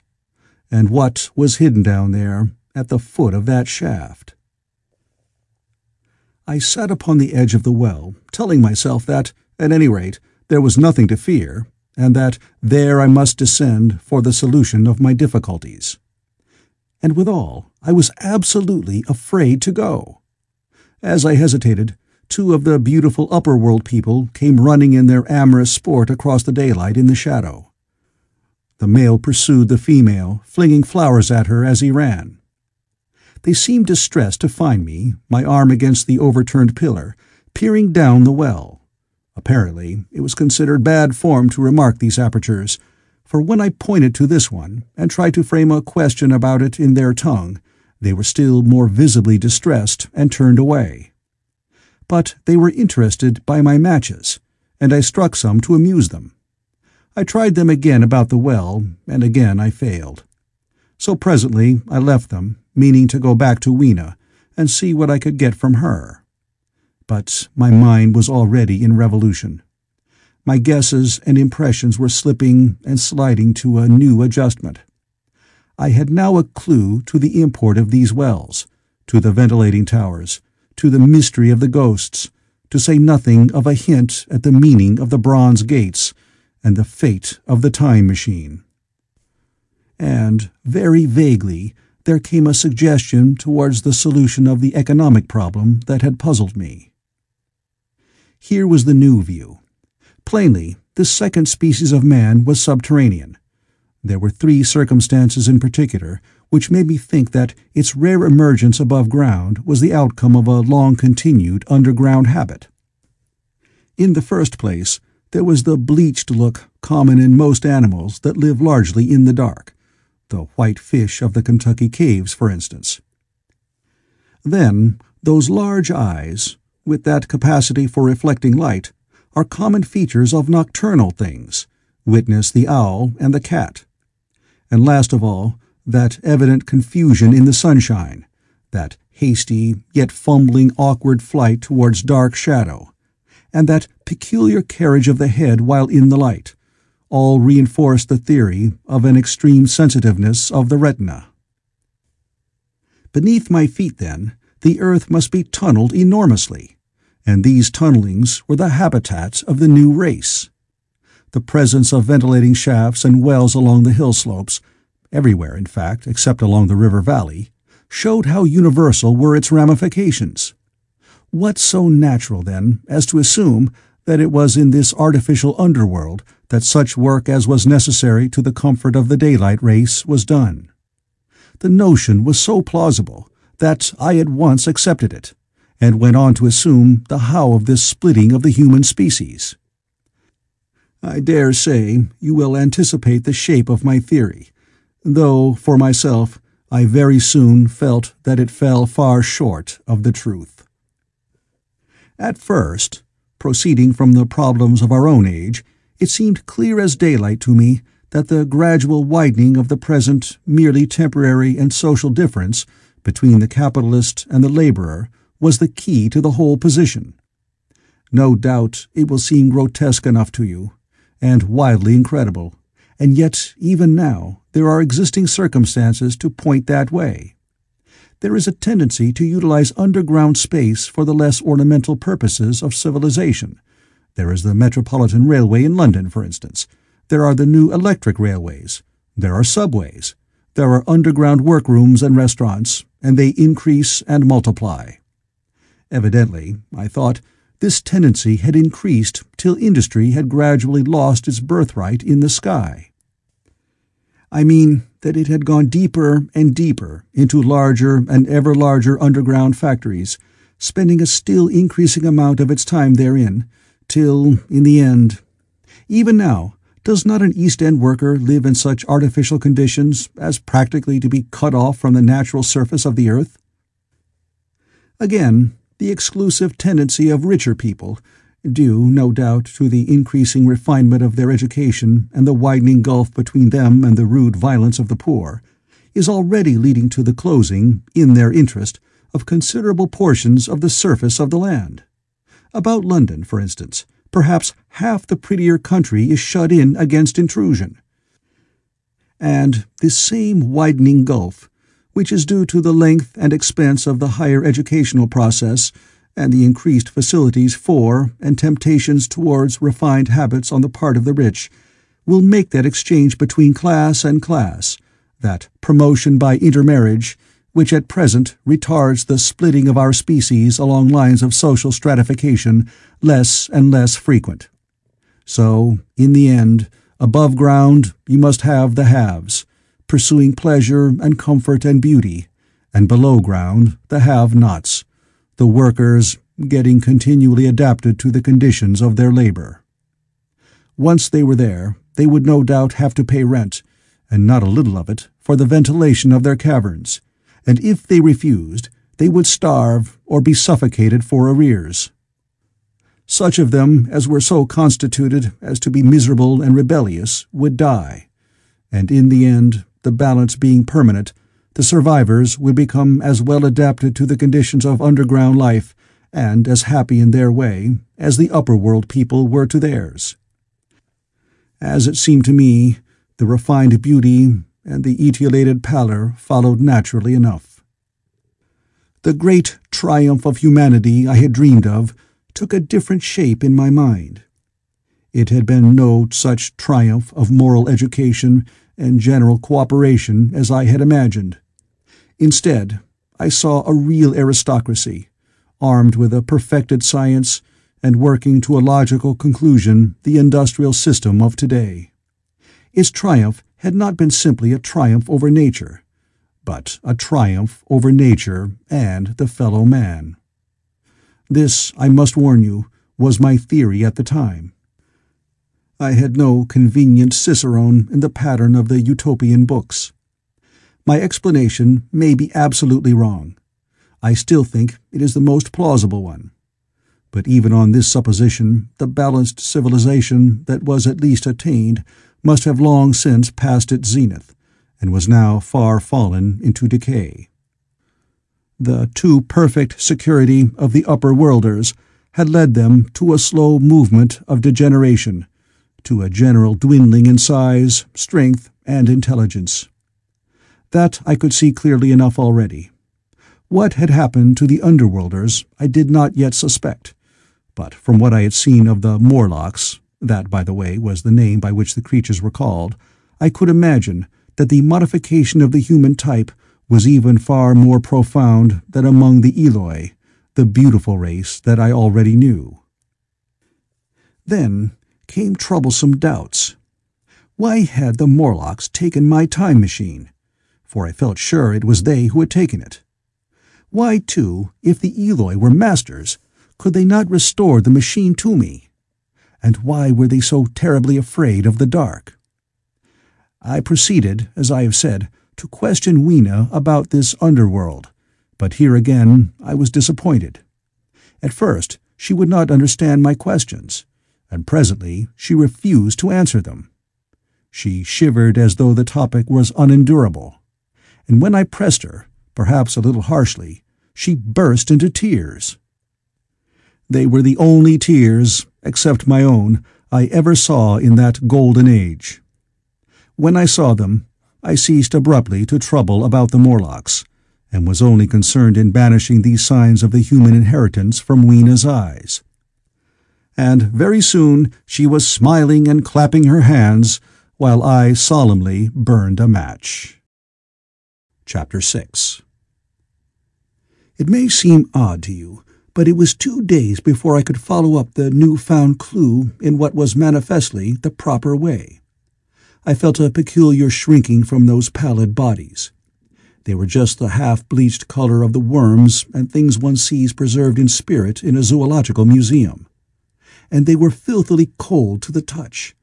Probably my shrinking was largely due to the sympathetic influence of the Eloi, whose disgust of the Morlocks I now began to appreciate. The next night I did not sleep well. Probably my health was a little disordered. I was oppressed with perplexity and doubt. Once or twice I had a feeling of intense fear, for which I could perceive no definite reason. I remember creeping noiselessly into the great hall, where the little people were sleeping in the moonlight. That night Weena was among them, and feeling reassured by their presence. It occurred to me even then that in the course of a few days the moon must pass through its last quarter, and the nights grow dark, when the appearances of these unpleasant creatures from below, these whitened lemurs, this new vermin that had replaced the old, might be more abundant. And on both these days I had the restless feeling of one who shirks an inevitable duty. I felt assured that the time machine was only to be recovered by boldly penetrating these underground mysteries. Yet I could not face the mystery. If only I had had a companion, it would have been different. But I was so horribly alone, and even to clamber down into the darkness of the well appalled me. I don't know if you will understand my feeling, but I never felt quite safe at my back. It was this restlessness, this insecurity perhaps, that drove me further and further afield in my exploring expeditions. Going to the southwestward, towards the rising country that is now called Combe Wood, I observed far off, in the direction of 19th-century Banstead, a vast green structure, different in character from any I had hitherto seen. It was larger than the largest of the palaces or ruins I knew, and the facade had an oriental look, the face of it having the luster, as well as the pale green tint, a kind of bluish green of a certain type of Chinese porcelain. This difference in aspect suggested a difference in use, and I was minded to push on and explore. But the day was growing late, and I had come upon the site of the place after a long and tiring circuit, so I resolved to hold over the adventure for the following day, and I returned to the welcome and the caresses of little Weena. But next morning I perceived clearly enough that my curiosity regarding the palace of green porcelain was a piece of self-deception, to enable me to shirk, by another day, an experience I dreaded. I resolved I would make the descent without further waste of time, and started out in the early morning towards a well near the ruins of granite and aluminium. Little Weena ran with me. She danced beside me to the well, but when she saw me lean over the mouth and look downward, she seemed strangely disconcerted.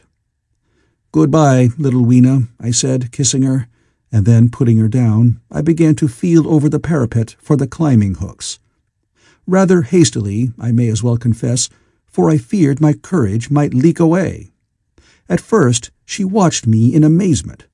Then she gave a most piteous cry, and running to me, she began to pull at me with her little hands. I think her opposition nerved me rather to proceed.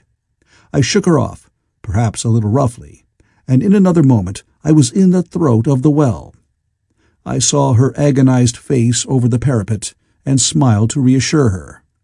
Then I clung to look down at the unstable hooks to which I clung.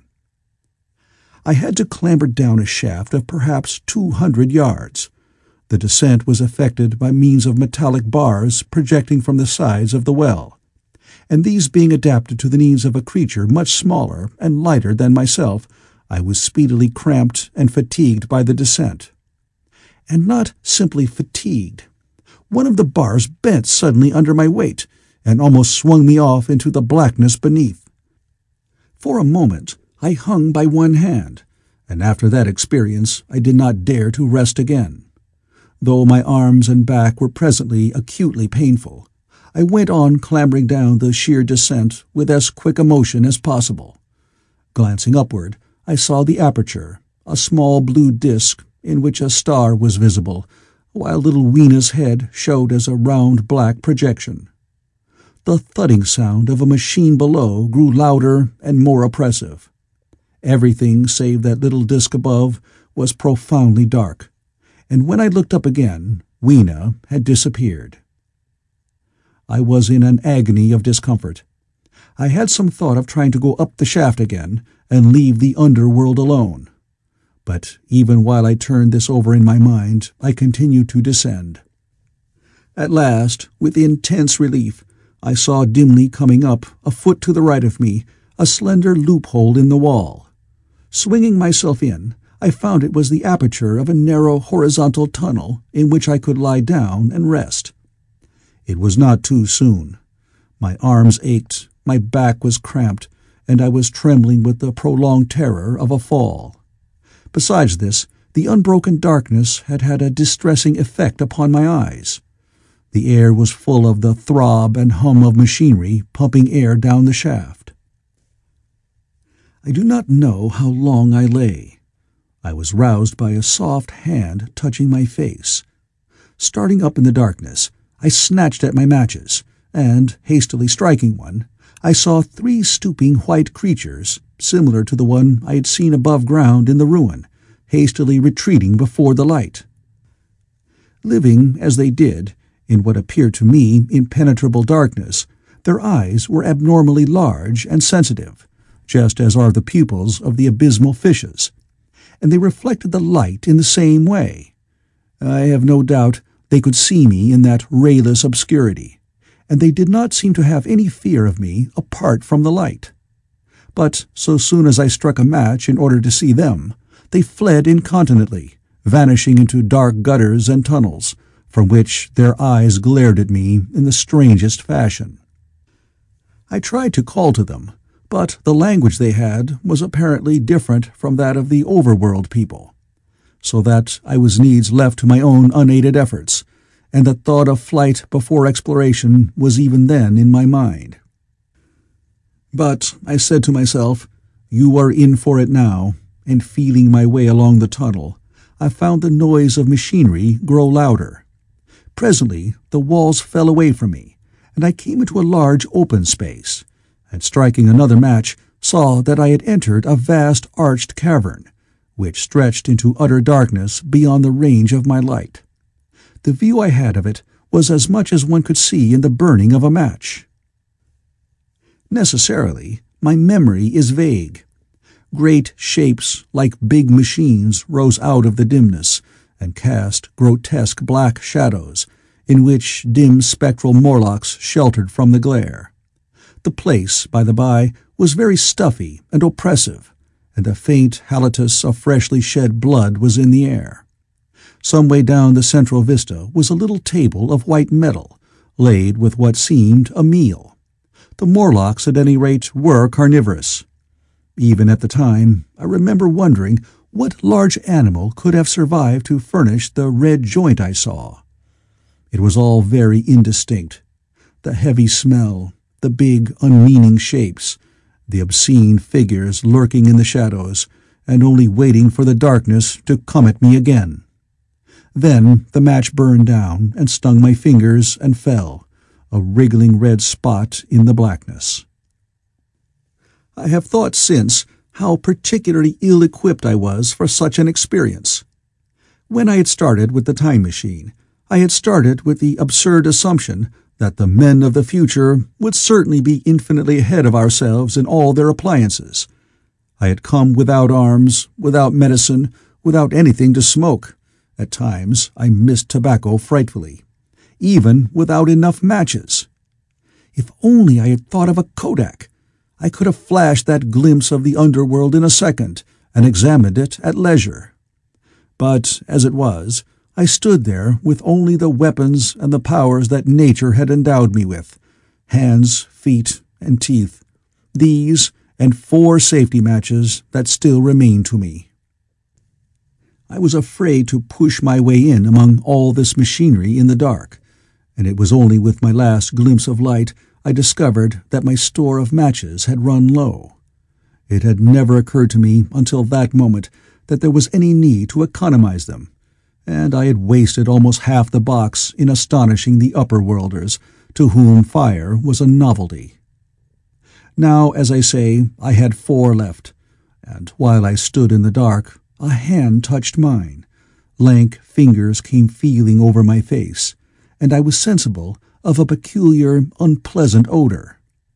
I fancied I heard the breathing of a crowd of these dreadful little beings about me. I felt the box of matches in my hand being gently disengaged, and other hands behind me plucking at my clothing. The sense of these unseen creatures examining me was indescribably unpleasant.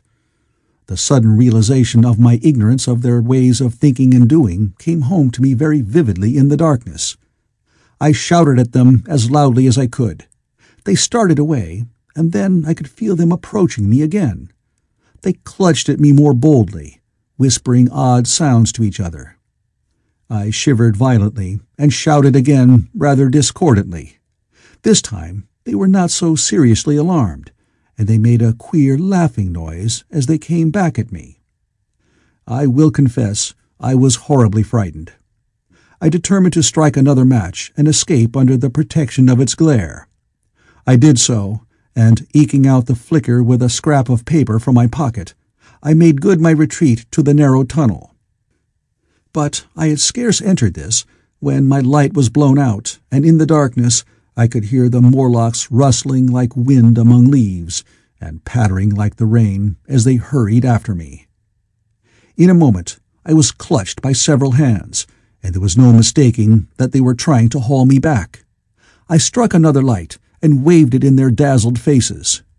You can scarce imagine how nauseatingly inhuman they looked, those pale, chinless faces and great, lidless, pinkish-gray eyes, as they stared in their blindness and bewilderment. But I did not stay to look, I promise you. I retreated again, and when my second match had ended, I struck my third. It had almost burned through when I reached the opening into the shaft. I laid down on the edge, for the throb of the great pump below made me giddy. Then I felt sideways for the projecting hooks, and as I did so, my feet were grasped from behind, and I was violently tugged backward. I lit my last match, and it incontinently went out. But I had my hand on the climbing bars now, and kicking violently, I disengaged myself from the clutches of the Morlocks, and was speedily clambering up the shaft, while they stayed peering and blinking up at me, all but one little wretch who followed me for some way, and well-nigh secured my boot as a trophy. That climb seemed interminable to me. With the last 20 or 30 feet of it, a deadly nausea came upon me. I had the greatest difficulty in keeping my hold. The last few yards was a frightful struggle against this faintness. Several times my head swam, and I felt all the sensations of falling. At last, however, I got over the well-mouth somehow and staggered out of the ruin into the blinding sunlight. I fell upon my face. Even the soil smelt sweet and clean. Then I remember Weena kissing my hands and ears, and the voices of others among the Eloi. Then, for a time, I was insensible. Chapter 7. Now, indeed, I seemed in a worse case than before. Hitherto, except during my night's anguish at the loss of the time machine, I had felt a sustaining hope of ultimate escape, but that hope was staggered by these new discoveries. Hitherto, I had merely thought myself impeded by the childish simplicity of the little people, and by some unknown forces, which I had only to understand to overcome. But there was an altogether new element in the sickening quality of the Morlocks, a something inhuman and malign. Instinctively, I loathed them. Before, I had felt as a man might feel who had fallen into a pit.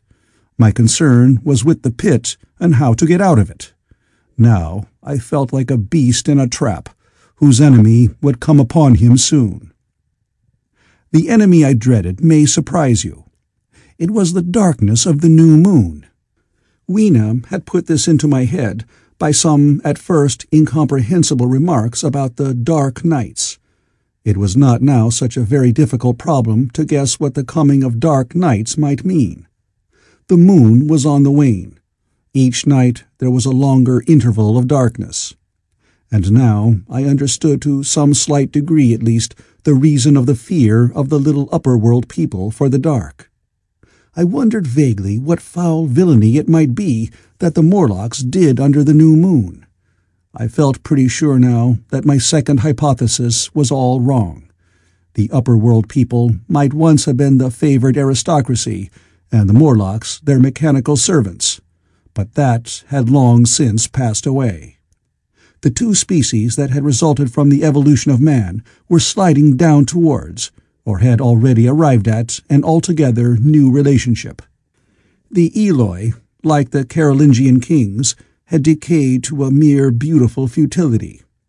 They still possessed the earth on sufferance, since the Morlocks, subterranean for innumerable generations, had come at last to find the daylit surface intolerable. And the Morlocks made their garments, I inferred, and maintained them in their habitual needs, perhaps through the survival of an old habit of service.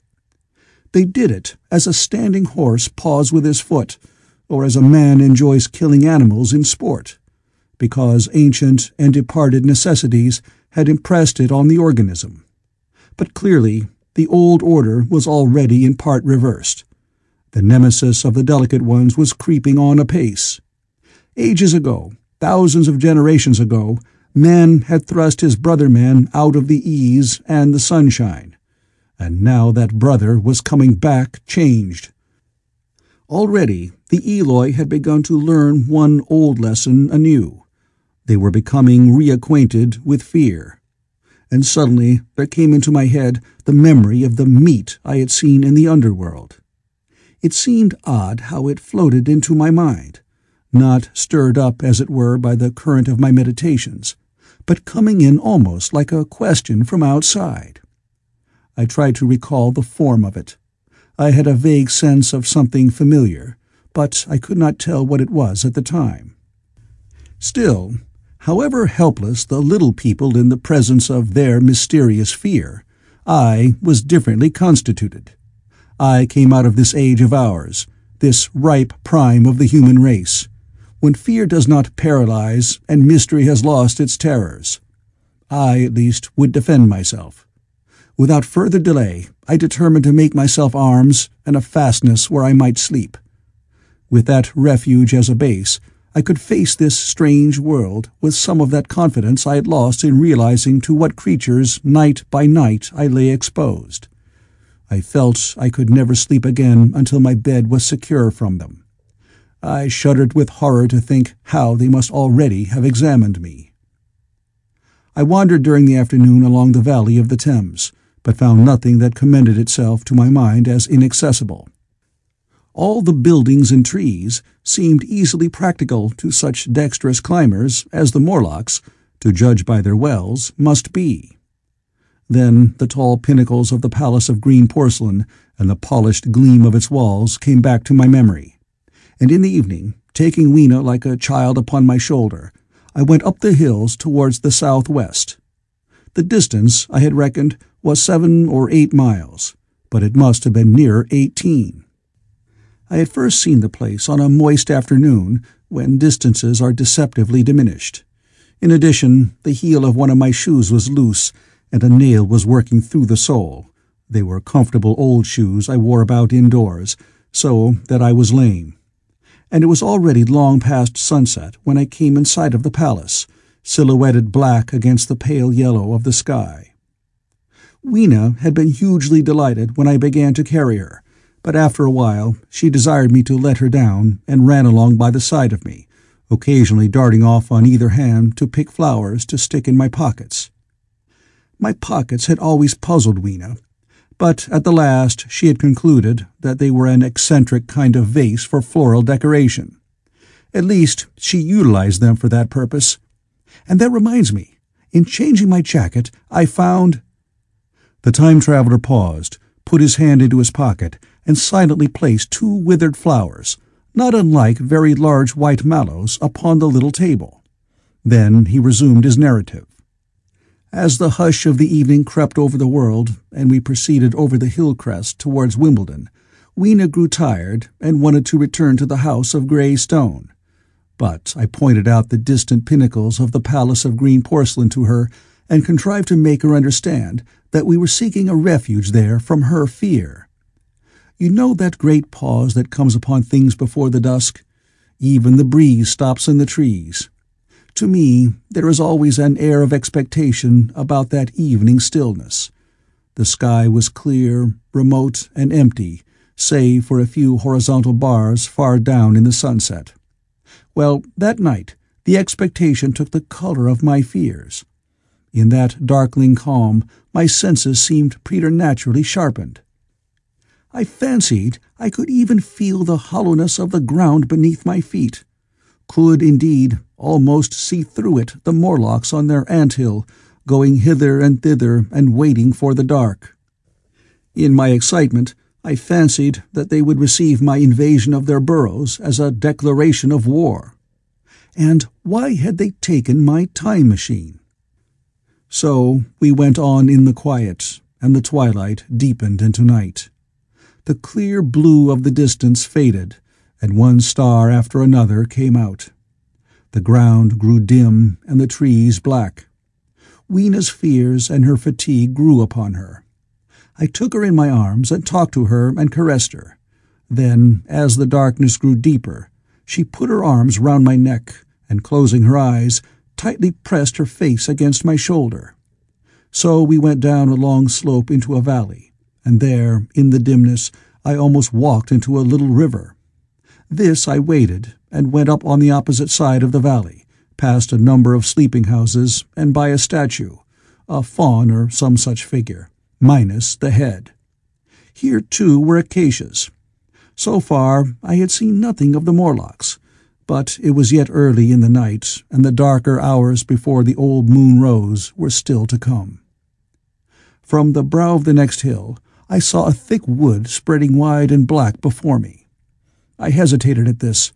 I could see no end to it, either to the right or the left. Feeling tired, my feet in particular were very sore, I carefully lowered Weena from my shoulder as I halted, and sat down upon the turf. I could no longer see the Palace of Green Porcelain, and I was in doubt of my direction. I looked into the thickness of the wood and thought of what it might hide. Under that dense tangle of branches one would be out of sight of the stars. Even were there no other lurking danger, a danger I did not care to let my imagination loose upon, there would still be all the roots to stumble over and the tree boles to strike against. I was very tired, too, after the excitements of the day, so I decided that I would not face it, but would pass the night upon the open hill. Weena, I was glad to find, was fast asleep. I carefully wrapped her in my jacket and sat down beside her to wait for the moonrise. The hillside was quiet and deserted, but from the black of the wood there came now and then a stir of living things.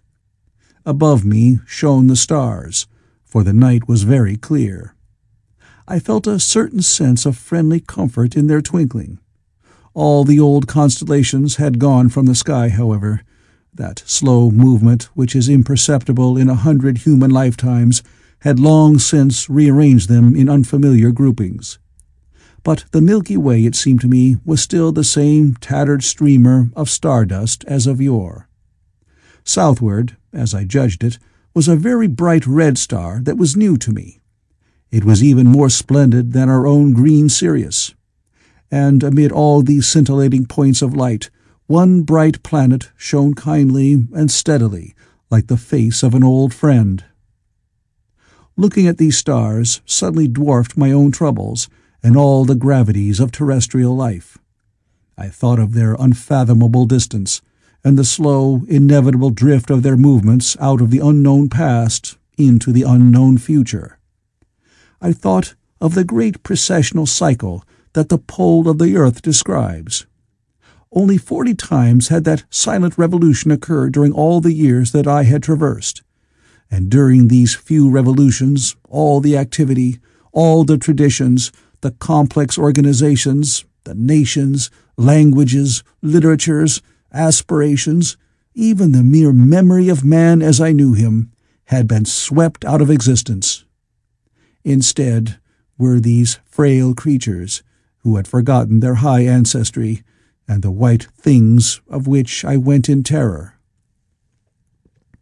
Then I thought of the great fear that was between the two species, and for the first time, with a sudden shiver, came the clear knowledge of what the meat I had seen might be. Yet it was too horrible. I looked at little Weena sleeping beside me, her face white and star-like under the stars, and forthwith dismissed the thought.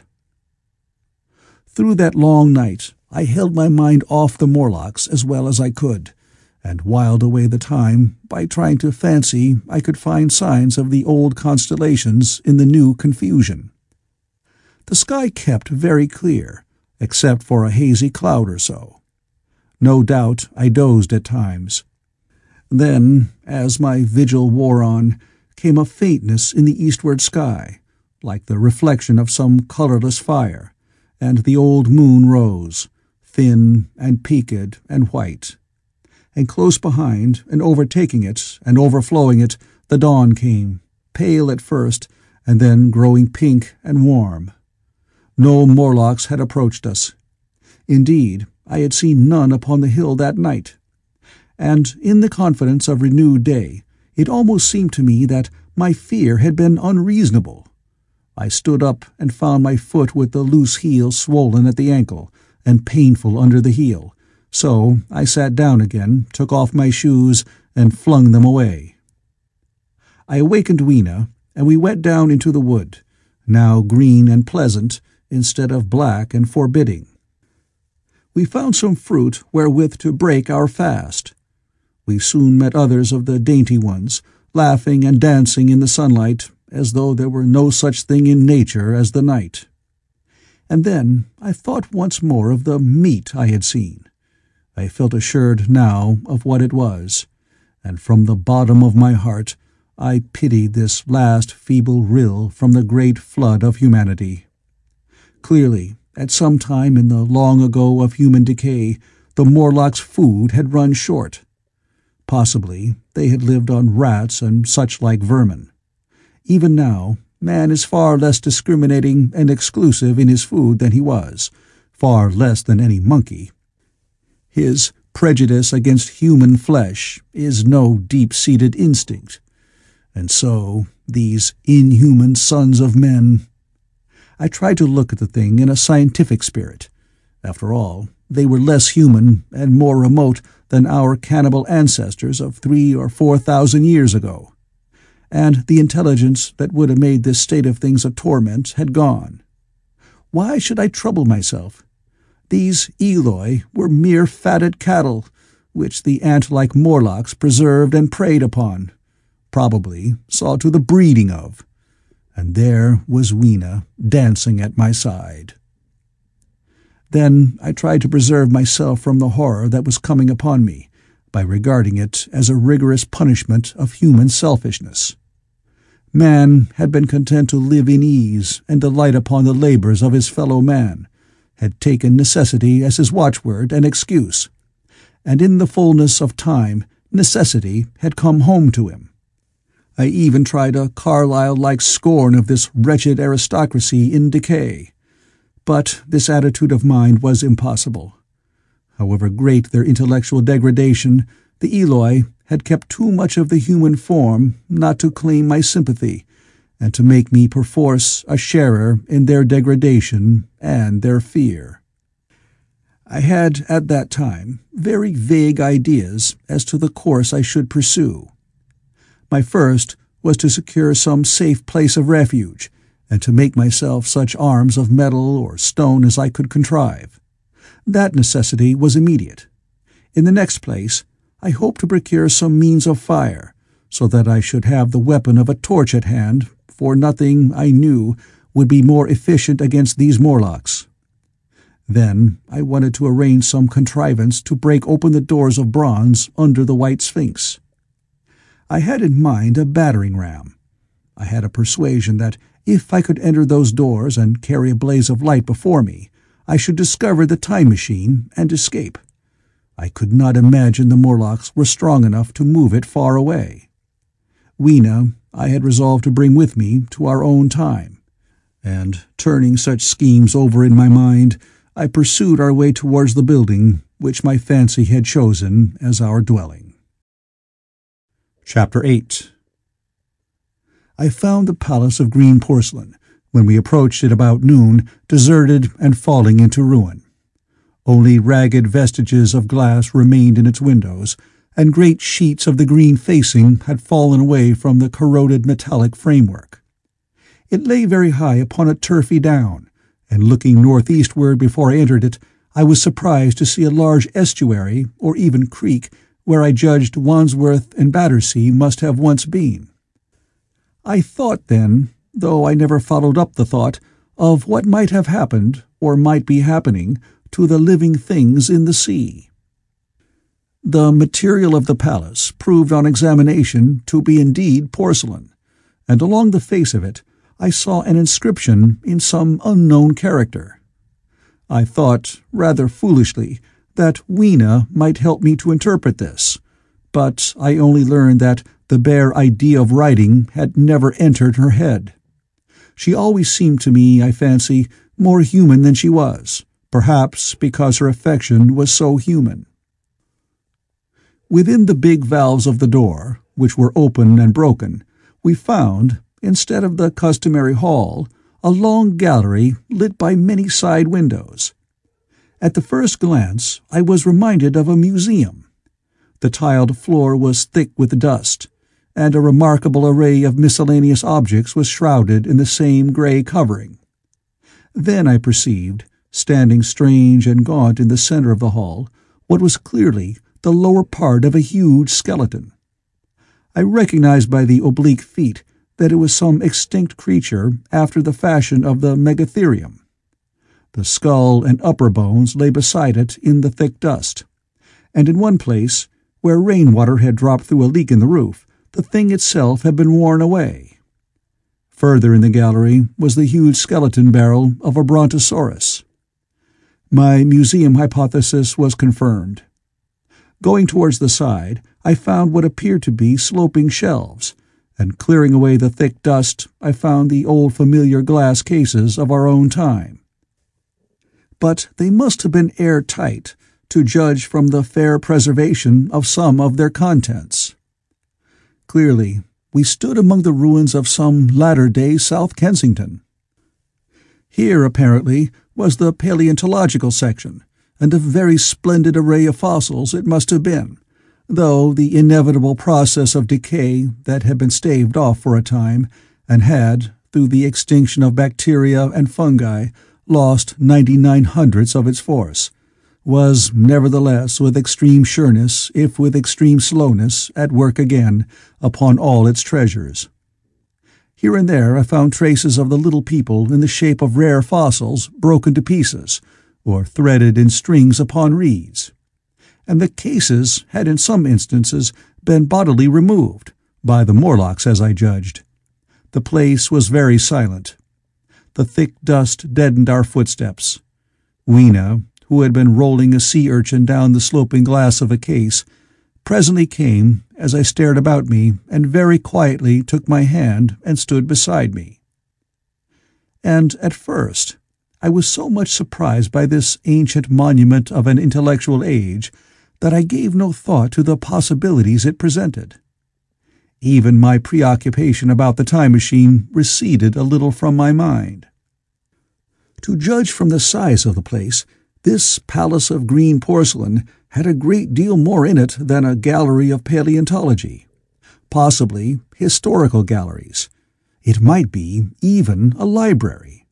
To me, at least in my present circumstances, these would be vastly more interesting than this spectacle of old-time geology in decay. Exploring, I found another short gallery running transversely to the first.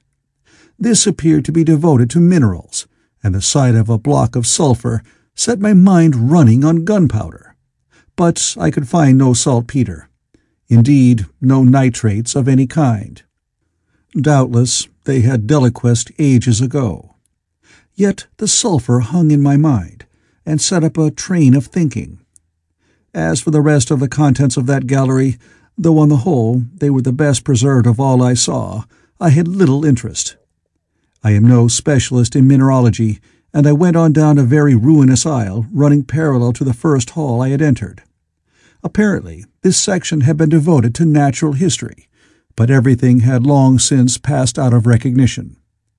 A few shriveled and blackened vestiges of what had once been stuffed animals, desiccated mummies in jars that had once held spirit, a brown dust of departed plants, that was all. I was sorry for that, because I should have been glad to trace the patent readjustments by which the conquest of animated nature had been attained.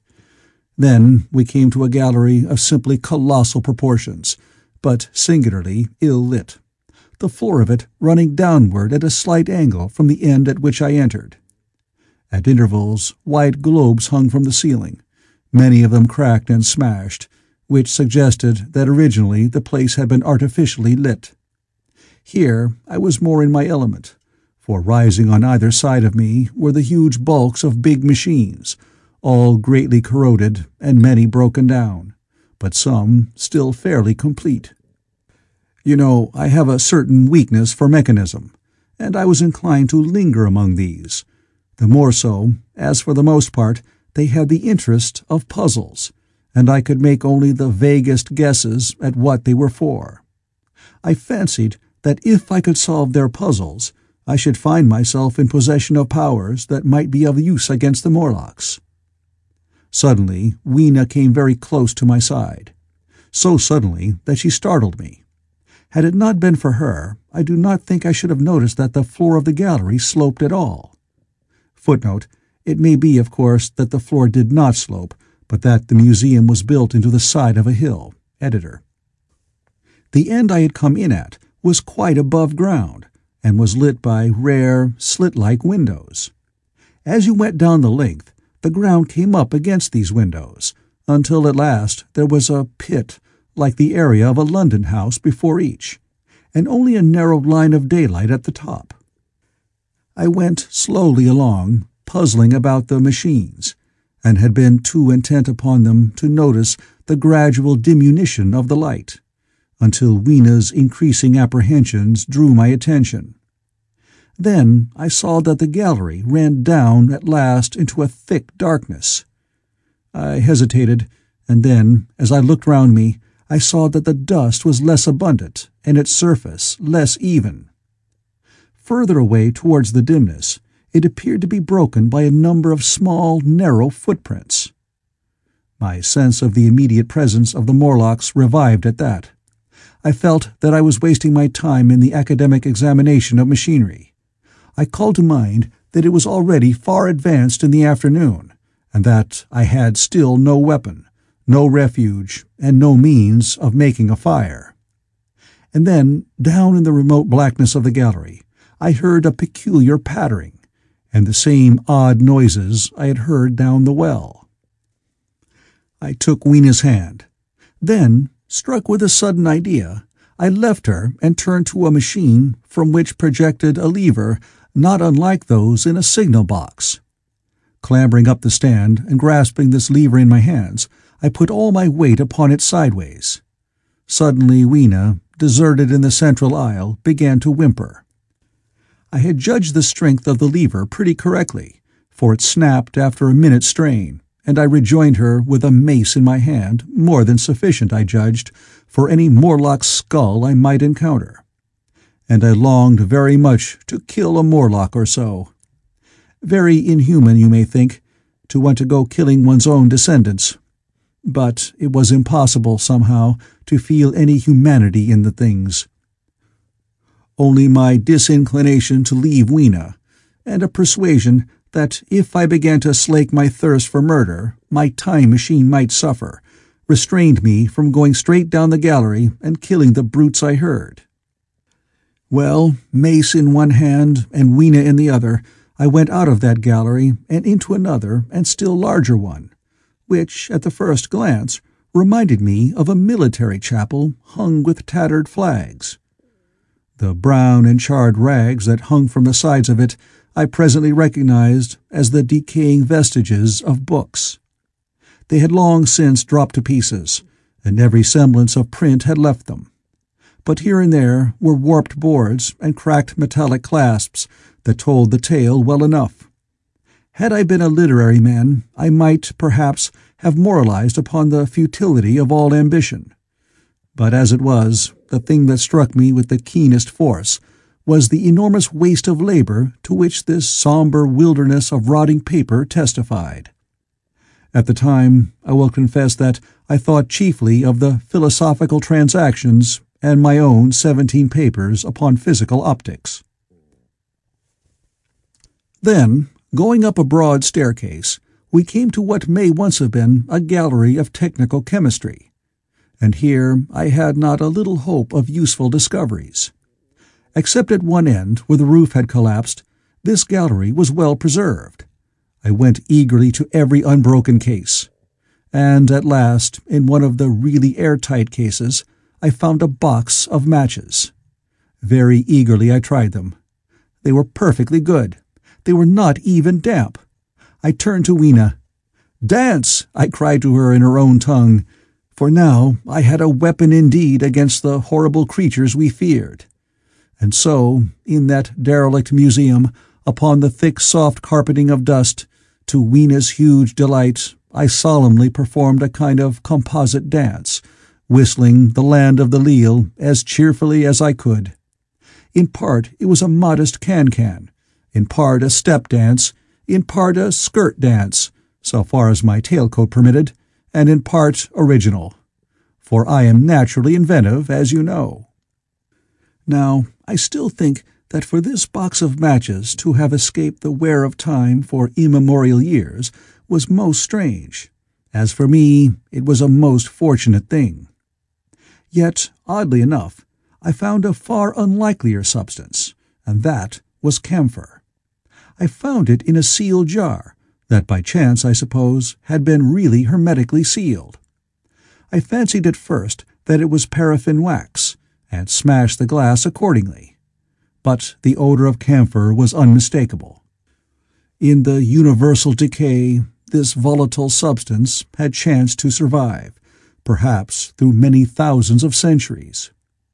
It reminded me of a sepia painting I had once seen done from the ink of a fossil belemnite that must have perished and become fossilized millions of years ago. I was about to throw it away, but I remembered that it was inflammable and burned with a good bright flame, was in fact an excellent candle, and I put it in my pocket. I found no explosives, however, nor any means of breaking down the bronze doors. As yet, my iron crowbar was the most helpful thing I had chanced upon. Nevertheless, I left that gallery greatly elated. I cannot tell you all the story of that long afternoon. It would require a great effort of memory to recall my explorations in at all the proper order. I remember a long gallery of rusting stands of arms, and how I hesitated between my crowbar and a hatchet or a sword. I could not carry both, however, and my bar of iron promised best against the bronze gates. There were numbers of guns, pistols, and rifles, and most were masses of rust, but many were of some new metal, and still fairly sound. But any cartridges or powder there may once have been had rotted into dust. One corner I saw was charred and shattered, perhaps, I thought, by an explosion among the specimens. In another place was a vast array of idols, Polynesian, Mexican, Grecian, Phoenician, every country on earth, I should think. And here, yielding to an irresistible impulse, I wrote my name upon the nose of a steatite monster from South America that particularly took my fancy. As the evening drew on, my interest waned. I went through gallery after gallery, dusty, silent, often ruinous, the exhibits sometimes mere heaps of rust and lignite, sometimes fresher. In one place I suddenly found myself near the model of a tin mine, and then, by the merest accident, I discovered, in an airtight case, 2 dynamite cartridges. I shouted, "Eureka!" and smashed the case with joy. Then came a doubt. I hesitated. Then, selecting a little side gallery, I made my essay. I never felt such a disappointment as I did in waiting 5, 10, 15 minutes for an explosion that never came. Of course, the things were dummies, as I might have guessed from their presence. I really believe that, had they not been so, I should have rushed off incontinently and blown Sphinx, bronze doors, and, as it proved, my chances of finding the time machine altogether into non-existence.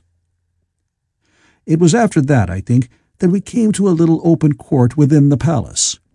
It was turfed and had 3 fruit trees, so we rested and refreshed ourselves. Toward sunset, I began to consider our position. Night was creeping upon us, and my inaccessible hiding place had still to be found. But that troubled me very little now. I had in my possession a thing that was perhaps the best of all defenses against the Morlocks. I had matches. I had the camphor in my pocket, too, if a blaze were needed. It seemed to me that the best thing we could do would be to pass the night in the open, protected by a fire. In the morning there was the getting of the time machine. Towards that, as yet, I had only my iron mace. But now, with my growing knowledge, I felt very differently towards those bronze doors. Up to this, I had refrained from forcing them, largely because of the mystery on the other side. They had never impressed me as being very strong, and I hoped to find my bar of iron not altogether inadequate for the work. Chapter 9. We emerged from the palace while the sun was still in part above the horizon. I was determined to reach the White Sphinx early the next morning, and ere the dusk I proposed pushing through the woods that had stopped me on the previous journey. My plan was to go as far as possible that night, and then, building a fire, to sleep in the protection of its glare. Accordingly, as we went along, I gathered any sticks or dried grass I saw, and presently had my arms full of such litter. Thus loaded, our progress was slower than I had anticipated, and besides, Weena was tired. And I began to suffer from sleepiness too, so that it was full night before we reached the wood. Upon the shrubby hill of its edge, Weena would have stopped, fearing the darkness before us. But a singular sense of impending calamity, that should indeed have served me as a warning, drove me onward. I had been without sleep for a night and 2 days, and I was feverish and irritable. I felt sleep coming upon me, and the Morlocks with it. While we hesitated, among the black bushes behind us, and dim against their blackness, I saw 3 crouching figures. There was scrub and long grass all about us, and I did not feel safe from their insidious approach. The forest, I calculated, was rather less than a mile across. If we could get through it to the bare hillside, there, as it seemed to me, was an altogether safer resting place. I thought that with my matches and my camphor, I could contrive to keep my path illuminated through the woods. Yet it was evident that if I was to flourish matches with my hands, I should have to abandon my firewood. So, rather reluctantly, I put it down. And then it came into my head that I would amaze our friends behind by lighting it. I was to discover the atrocious folly of this proceeding, but it came to my mind as an ingenious move for covering our retreat. I don't know if you have ever thought what a rare thing flame must be in the absence of man and in a temperate climate. The sun's heat is rarely strong enough to burn, even when it is focused by dewdrops, as is sometimes the case in more tropical districts. Lightning may blast and blacken, but it rarely gives rise to widespread fire. Decaying vegetation may occasionally smolder with the heat of its fermentation, but this rarely results in flame. In this decadence, too, the art of fire-making had been forgotten on the earth. The red tongues that went licking up my heap of wood were an altogether new and strange thing to Weena. She wanted to run to it and play with it. I believe she would have cast herself into it had I not restrained her. But I caught her up, and in spite of her struggles, plunged boldly before me into the wood. For a little way, the glare of my fire lit the path. Looking back presently, I could see, through the crowded stems, that from my heap of sticks the blaze had spread to some bushes adjacent, and a curved line of fire was creeping up the grass of the hill. I laughed at that, and turned again to the dark trees before me. It was very black, and Weena clung to me convulsively, but there was still, as my eyes grew accustomed to the darkness, sufficient light for me to avoid the stems. Overhead it was simply black, except where a gap of remote blue sky shone down upon us here and there. I struck none of my matches because I had no hand free. Upon my left arm I carried my little one. In my right hand I had my iron bar. For some way I heard nothing but the crackling twigs under my feet, the faint rustle of the breeze above, and my own breathing and the throb of the blood vessels in my ears. Then I seemed to know of a pattering about me. I pushed on grimly. The pattering grew more distinct, and then I caught the same queer sound and voices I had heard in the underworld. There were evidently several of the Morlocks, and they were closing in upon me. Indeed, in another minute I felt a tug at my coat, then something at my arm, and Weena shivered violently and became quite still. It was time for a match, but to get one I must put her down. I did so, and as I fumbled with my pocket, a struggle began in the darkness about my knees, perfectly silent on her part, and with the same peculiar cooing sounds from the Morlocks. Soft little hands, too, were creeping over my coat and back, touching even my neck. Then the match scratched and fizzed. I held it flaring, and saw the white backs of the Morlocks in flight amid the trees. I hastily took a lump of camphor from my pocket, and prepared to light it as soon as the match should wane. Then I looked at Weena. She was lying clutching my feet, and quite motionless, with her face to the ground. With a sudden fright, I stooped to her. She seemed scarcely to breathe. I lit the block of camphor and flung it to the ground, and as it split and flared up and drove back the Morlocks and the shadows, I knelt down and lifted her. The wood behind seemed full of the stir and murmur of a great company. She seemed to have fainted. I put her carefully upon my shoulder and rose to push on, and then there came a horrible realization.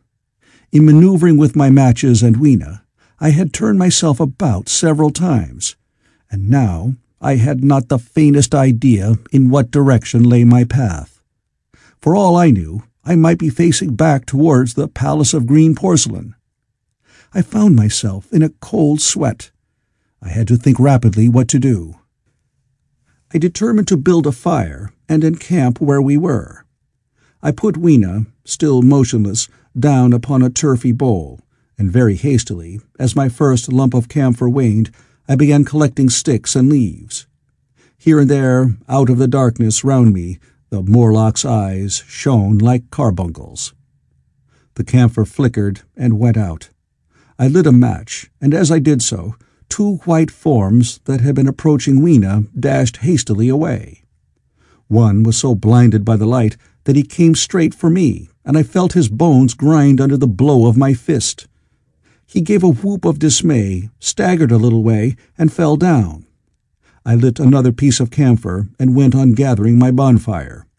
Presently, I noticed how dry was some of the foliage above me, for since my arrival on the time machine, a matter of a week, no rain had fallen.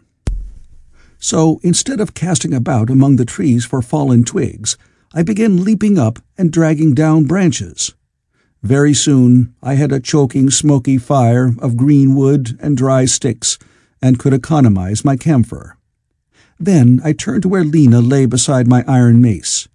I tried what I could to revive her, but she lay like one dead. I could not even satisfy myself whether or not she breathed. Now the smoke of the fire beat over towards me, and it must have made me heavy of a sudden. Moreover, the vapor of camphor was in the air. My fire would not need replenishing for an hour or so. I felt very weary after my exertion, and sat down. The wood, too, was full of a slumberous murmur that I did not understand.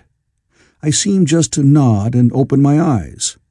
But all was dark, and the Morlocks had their hands upon me. Flinging off their clinging fingers, I hastily felt in my pocket for the matchbox, and it had gone. Then they gripped and closed with me again. In a moment I knew what had happened. I had slept, and my fire had gone out, and the bitterness of death came over my soul. The forest seemed full of the smell of burning wood. I was caught by the neck, by the hair, by the arms, and pulled down. It was indescribably horrible in the darkness to feel all those soft creatures heaped upon me. I felt as if I was in a monstrous spider's web. I was overpowered and went down. I felt little teeth nipping at my neck. I rolled over, and as I did so, my hand came against my iron lever. It gave me strength. I struggled up, shaking the human rats from me, and holding the bar short, I thrust where I judged their faces might be.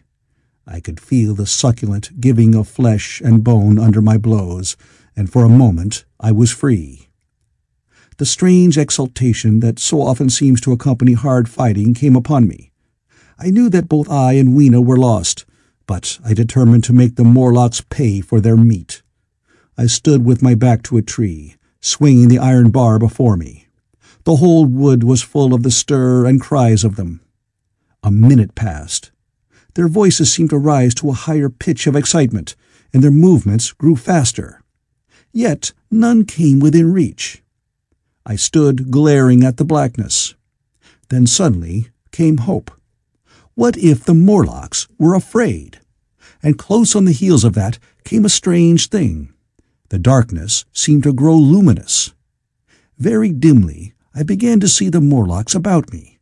3 battered at my feet, and then I recognized, with incredulous surprise, that the others were running, in an incessant stream, as it seemed, from behind me and away through the wood in front. And their backs seemed no longer white, but reddish. As I stood agape, I saw a little red spark go drifting across a gap of starlight between the branches and vanish. and at that I understood the smell of burning wood, the slumberous murmur that was growing now into a gusty roar, the red glow, and the Morlock's flight. Stepping out from behind my tree and looking back, I saw, through the black pillars of the nearer trees, the flames of the burning forest. It was my first fire coming after me. With that, I looked for Weena, but she was gone.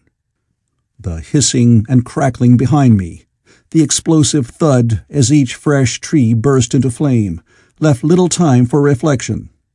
My iron bar still gripped, I followed in the Morlock's path. It was a close race. Once the flames crept forward so swiftly on my right as I ran that I was outflanked and had to strike off to the left.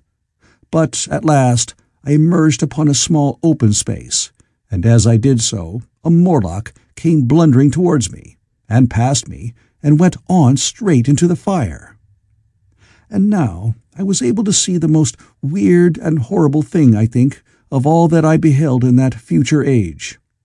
This whole space was as bright as day, with the reflection of the fire. In the center was a hillock or tumulus, surmounted by a scorched hawthorn. Beyond this was another arm of the burning forest, with yellow tongues already writhing from it, completely encircling the space with a fence of fire. Upon the hillside were some 30 or 40 Morlocks, dazzled by the light and heat, and blundering hither and thither against each other in their bewilderment. At first I did not realize their blindness, and struck furiously at them with my bar, in a frenzy of fear, as they approached me, killing one and crippling several more.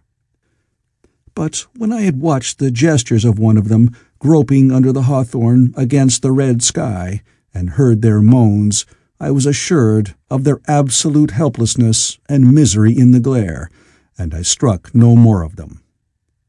Yet every now and then one would come straight towards me, setting loose a quivering horror that made me quick to elude him.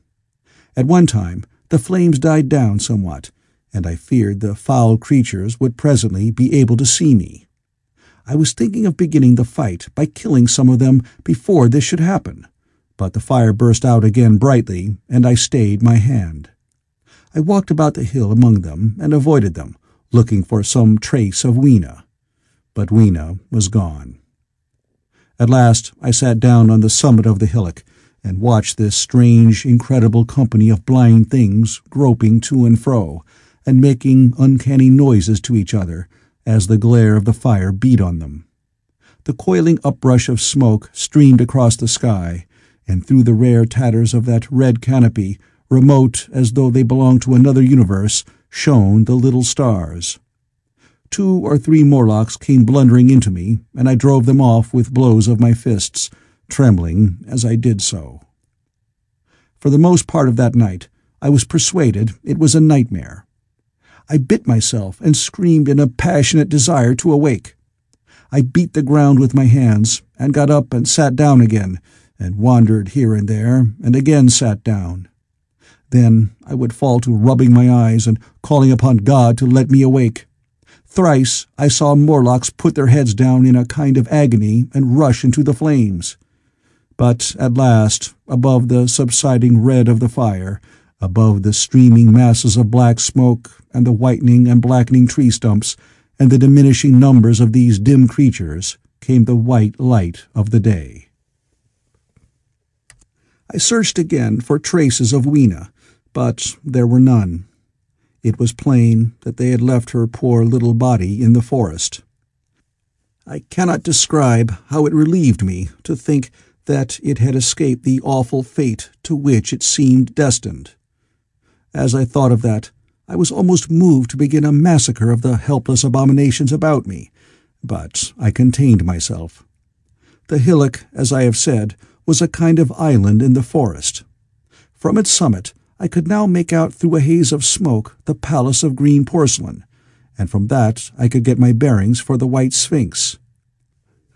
And so, leaving the remnant of these damned souls still going hither and thither and moaning, as the day grew clearer, I tied some grass about my feet and limped on across smoking ashes and among black stems that still pulsated internally with fire, towards the hiding place of the time machine. I walked slowly, for I was almost exhausted as well as lame, and I felt the intensest wretchedness for the horrible death of little Weena. It seemed an overwhelming calamity. Now, in this old familiar room, it is more like the sorrow of a dream than an actual loss. But that morning it left me absolutely lonely again, terribly alone. I began to think of this house of mine, of this fireside, of some of you, and with such thoughts came a longing that was pain. But as I walked over the smoking ashes under the bright morning sky, I made a discovery. In my trouser pocket were still some loose matches. The box must have leaked before it was lost. Chapter 10. About 8 or 9 in the morning, I came to the same seat of yellow metal from which I had viewed the world upon the evening of my arrival. I thought of my hasty conclusions upon that evening, and could not refrain from laughing bitterly at my confidence. Here was the same beautiful scene, the same abundant foliage, the same splendid palaces and magnificent ruins, the same silver river running between its fertile banks.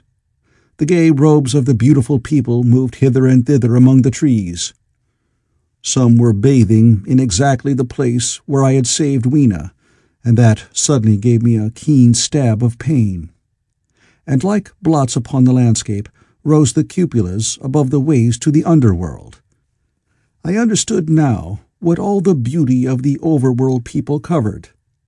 Very pleasant was their day, as pleasant as the day of the cattle in the field. Like the cattle, they knew of no enemies and provided against no needs. And their end was the same. I grieved to think how brief the dream of the human intellect had been. It had committed suicide. It had set itself steadfastly towards comfort and ease, a balanced society with security and permanency as its watchword. It had attained its hopes, and come to this at last. Once, life and property must have reached almost absolute safety. The rich had been assured of his wealth and comfort, the toiler assured of his life and work. No doubt in that perfect world there had been no unemployed problem, no social question left unsolved, and a great quiet had followed. It is a law of nature we overlook, that intellectual versatility is the compensation for change, danger, and trouble. An animal perfectly in harmony with its environment is a perfect mechanism. Nature never appeals to intelligence until habit and instinct are useless. There is no intelligence where there is no change and no need of change. Only those animals partake of intelligence that have to meet a huge variety of needs and dangers. So, as I see it, the upper-world man had drifted towards his feeble prettiness, and the underworld to mere mechanical industry. But that perfect state had lacked one thing even for mechanical perfection: absolute permanency. Apparently, as time went on, the feeding of the underworld, however it was affected, had become disjointed. Mother Necessity, who had been staved off for a few thousand years, came back again, and she began below. The underworld, being in contact with machinery, which, however perfect, still needs some little thought outside habit, had probably retained perforce rather more initiative, if less of every other human character than the upper. And when other meat failed them, they turned to what old habit had hitherto forbidden. So I say I saw it in my last view of the world of 802,701. It may be as wrong an explanation as mortal wit could invent. It is how the thing shaped itself to me, and as that I give it to you. After the fatigues, excitements, and terrors of the past days, and in spite of my grief, this seat and the tranquil view and the warm sunlight were very pleasant. I was very tired and sleepy, and soon my theorizing passed into dozing. Catching myself at that, I took my own hint, and spreading myself out upon the turf, I had a long and refreshing sleep. I awoke a little before sunsetting. I now felt safe against being caught napping by the Morlocks, and stretching myself, I came down on the hill towards the White Sphinx. I had my crowbar in one hand, and the other hand played with the matches in my pocket. And now came a most unexpected thing. As I approached the pedestal of the Sphinx, I found the bronze valves were open. They had slid down into grooves. At that, I stopped short before them, hesitating to enter. Within was a small apartment, and on a raised place in the corner of this was the time machine. I had the small levers in my pocket. So here, after all my elaborate preparations for the siege of the White Sphinx, was a meek surrender. I threw my iron bar away, almost sorry not to use it. A sudden thought came into my head as I stooped towards the portal. For once, at least, I grasped the mental operations of the Morlocks. Suppressing a strong inclination to laugh, I stepped through the bronze frame and up to the time machine. I was surprised to find it had been carefully oiled and cleaned. I have suspected since that the Morlocks had even partially taken it to pieces while trying in their dim way to grasp its purpose. Now, as I stood and examined it, finding a pleasure in the mere touch of the contrivance, the thing I had expected happened. The bronze panel suddenly slid up and struck the frame with a clang. I was in the dark, trapped. So the Morlocks thought, and at that I chuckled gleefully. I could already hear their murmuring laughter as they came towards me. Very calmly, I tried to strike the match. I had only to fix on the levers and depart then like a ghost. But I had overlooked one little thing. The matches were of that abominable kind that light only on the box. You may imagine how all my calm vanished. The little brutes were close upon me. One touched me. I made a sweeping blow in the dark at them with the levers and began to scramble into the saddle of the machine.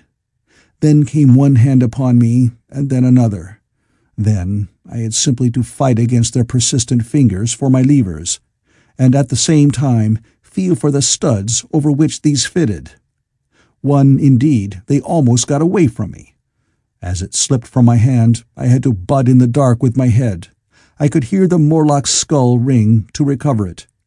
It was a nearer thing than the fight in the forest, I think, this last scramble.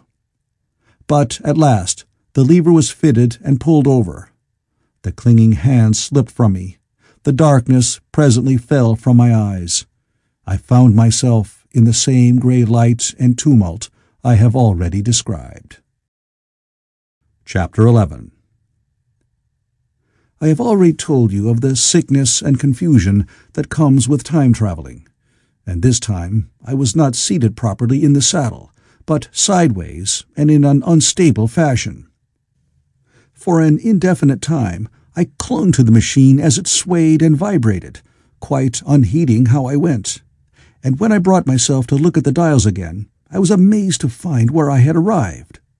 One dial records days, and another thousands of days, another millions of days, and another thousands of millions. Now, instead of reversing the levers, I had pulled them over so as to go forward with them, and when I came to look at these indicators, I found that the thousands hand was sweeping round as fast as the seconds hand of a watch, into futurity. As I drove on, a peculiar change crept over the appearance of things. The palpitating grayness grew darker. Then, though I was still traveling with prodigious velocity, the blinking succession of day and night, which was usually indicative of a slower pace, returned, and more marked. This puzzled me very much at first. The alternations of night and day grew slower and slower, and so did the passage of the sun across the sky, until they seemed to stretch through centuries. At last, a steady twilight brooded over the earth, a twilight only broken now and then when a comet glared across the darkling sky. The band of light that had indicated the sun had long since disappeared, for the sun had ceased to set. It simply rose and fell in the west, and grew ever broader and more red. All trace of the moon had vanished. The circling of the stars, growing slower and slower, had given place to creeping points of light. At last, some time before I stopped, the sun, very red and very large, halted motionless upon the horizon, a vast dome glowing with a dull heat, and now and then suffering a momentary extinction. At one time it had for a little while glowed more brilliantly again, but it speedily reverted to its sullen red heat. I perceived by this slowing down of its rising and setting that the work of the tidal drag was done. The earth had come to rest with one face to the sun, even as in our own time the moon faces the earth. Very cautiously, for I remembered my former headlong fall, I began to reverse my motion. Slower and slower went the circling hands, until the thousands one seemed motionless, and the daily one was no longer a mere mist upon its scale. Still slower until the dim outlines of a desolate beach grew visible. I stopped very gently and sat upon the time machine looking round. The sky was no longer blue. Northeastward it was inky black, and out of the blackness shone brightly and steadily the pale white stars. Overhead it was a deep Indian red and starless, and southeastward it grew brighter to a glowing scarlet, where, cut by the horizon, lay the huge hull of the sun, red and motionless. The rocks about me were of a harsh reddish color, and all the trace of life that I could see at first was the intensely green vegetation that covered every projecting point on their southeastern face. It was the same rich green that one sees on forest moss, or on the lichen in caves, plants which, like these, grow in a perpetual twilight. The machine was standing on a sloping beach. The sea stretched away to the southwest, to rise into a sharp, bright horizon against the wan sky. There were no breakers and no waves, for not a breath of wind was stirring. Only a slightly oily swell rose and fell like a gentle breathing, and showed that the eternal sea was still moving and living. And along the margin, where the water sometimes broke, was a thick incrustation of salt, pink under the lurid sky. There was a sense of oppression in my head, and I noticed that I was breathing very fast. The sensation reminded me of my only experience of mountaineering, and from that I judged the air to be more rarefied than it is now. Far away up the desolate slope, I heard a harsh scream, and saw a thing like a huge white butterfly go slanting and flittering up into the sky, and circling, disappear over some low hillocks beyond. The sound of its voice was so dismal that I shivered and seated myself more firmly upon the machine. Looking round me again, I saw that, quite near, what I had taken to be a reddish mass of rock was moving slowly towards me. Then I saw the thing was really a monstrous crab-like creature. Can you imagine a crab as large as yonder table, with its many legs moving slowly and uncertainly, its big claws swaying, its long antennae, like carter's whips, waving and feeling, and its stalked eyes gleaming at you at either side of its metallic front? Its back was corrugated and ornamented with ungainly bosses, and a greenish incrustation blotched it here and there. I could see the many palps of its complicated mouth flickering and feeling as it moved. As I stared at this sinister apparition crawling towards me, I felt a tickling on my cheek, as though a fly had lighted there. I tried to brush it away with my hand, but in a moment it returned, and almost immediately came another by my ear. I struck at this and caught something thread-like. It was drawn swiftly out of my hand. With a frightful qualm I turned, and saw that I had grasped the antenna of another monster crab that stood just behind me. Its evil eyes were wriggling on their stalks, its mouth was all alive with appetite, and its vast, ungainly claws, smeared with an algal slime, were descending upon me. In a moment my hand was on the lever, and I'd placed a month between myself and these monsters. But I was still on the same beach, and saw them distinctly now as soon as I stopped. Dozens of them seemed to be crawling here and there, in the somber light among the foliated sheets of intense green. I cannot convey the sense of abominable desolation that hung over the world. The red eastern sky, the northward blackness, the salt Dead Sea, the stony beach crawling with these foul, slow-stirring monsters, the uniform poisonous-looking green of the lichenous plants, the thin air that hurts one's lungs, all contributed to an appalling effect.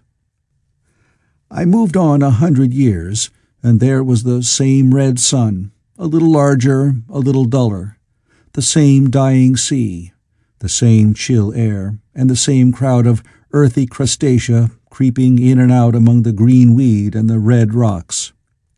And in the westward sky I saw a curved pale line like a vast new moon. So I traveled, stopping ever and again in great strides of 1,000 years or more, drawn on by the mystery of the earth's fate, watching with a strange fascination the sun grow larger and duller in the westward sky, and the life of the old earth ebb away. At last, more than 30 million years hence, the huge red-hot dome of the sun had come to obscure nearly 1/10 part of the darkling heavens. Then I stopped once more, for the crawling multitude of crabs had disappeared, and the red beach, save for its livid green liverworts and lichens, seemed lifeless. And now it was flecked with white. A bitter cold assailed me. Rare white flakes ever and again came eddying down. To the northeastward, the glare of snow lay under the starlight of the sable sky, and I could see an undulating crest of hillocks pinkish white. There were fringes of ice among the sea margin, with drifting masses further out, but the main expanse of that salt ocean, all bloody under the eternal sunset, was still unfrozen. I looked about me to see if any traces of animal life remained. A certain indefinable apprehension still kept me in the saddle of the machine. But I saw nothing moving, in earth or sky or sea. The green slime on the rocks alone testified that life was not extinct. A shallow sandbank that appeared in the sea and the water had receded from the beach. I fancied I saw some black object flopping about upon this bank, but it became motionless as I looked at it, and I judged that my eye had been deceived, and that the black object was merely a rock. The stars in the sky were intensely bright and seemed to me to twinkle very little. Suddenly, I noticed that the circular westward outline of the sun had changed, that a concavity, a bay, had appeared in the curve. I saw this grow larger. For a minute, perhaps, I stared aghast at this blackness that was creeping over the day, and then I realized that an eclipse was beginning. Either the moon or the planet Mercury was passing across the sun's disk. Naturally, at first I took it to be the moon, but there is much to incline me to believe that what I really saw was the transit of an inner planet passing very near to the earth. The darkness grew apace.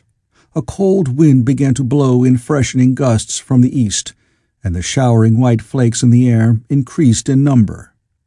From the edge of the sea came a ripple and whisper. Beyond these lifeless sounds, the world was silent. Silent? It would be hard to convey the stillness of it.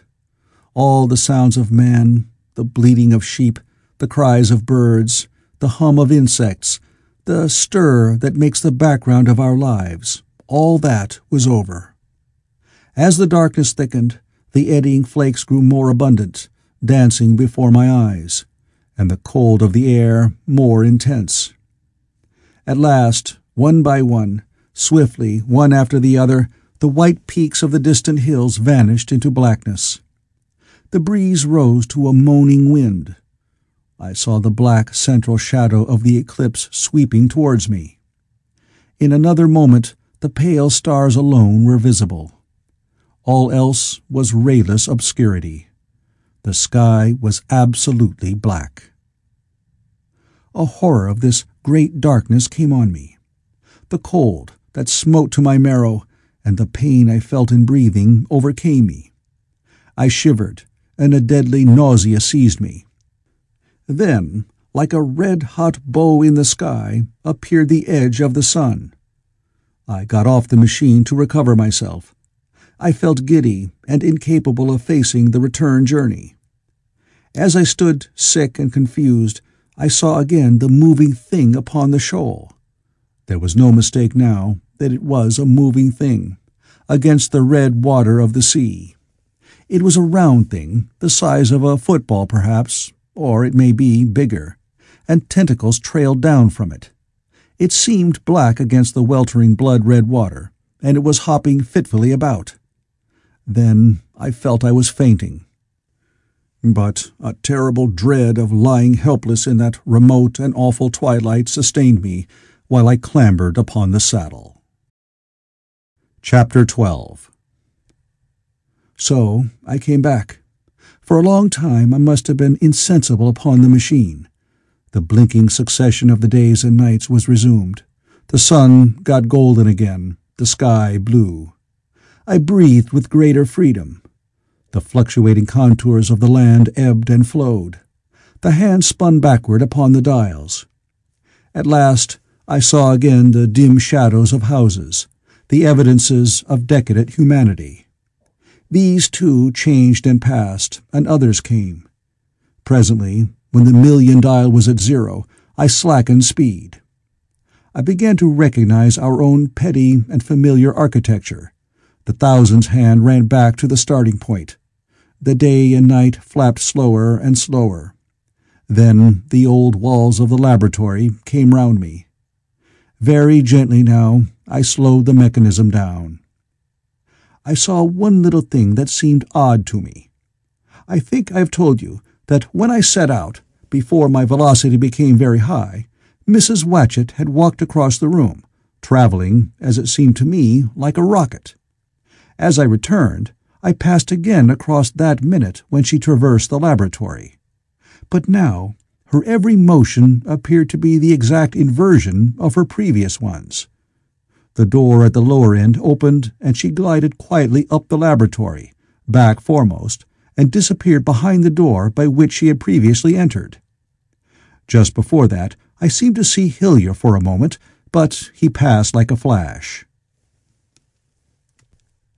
Then I stopped the machine and saw about me again the old familiar laboratory, my tools, my appliances, just as I had left them. I got off the thing, very shaky, and sat down upon my bench. For several minutes I trembled violently. Then I became calmer. Around me was my old workshop again, exactly as it had been. I might have slept there, and the whole thing had been a dream. And yet, not exactly. The thing had started from the southeast corner of the laboratory. It had come to rest again in the northwest, against the wall where you saw it. That gives you the exact distance from my little lawn to the pedestal of the White Sphinx, into which the Morlocks had carried my machine. For a time, my brain went stagnant. Presently, I got up and came through the passage here, limping because my heel was still painful, and feeling sorely begrimed. I saw the Pall Mall Gazette on the table by the door. I found the date was indeed today, and looking at the timepiece, saw the hour was almost 8 o'clock. I heard your voices and the clatter of plates. I hesitated. I felt so sick and weak. Then I sniffed good wholesome meat and opened the door on you. You know the rest. I washed and dined, and now I am telling you the story. I know, he said after a pause, that all this will be absolutely incredible to you. To me, The one incredible thing is that I am here tonight in this old, familiar room, looking into your friendly faces and telling you these strange adventures."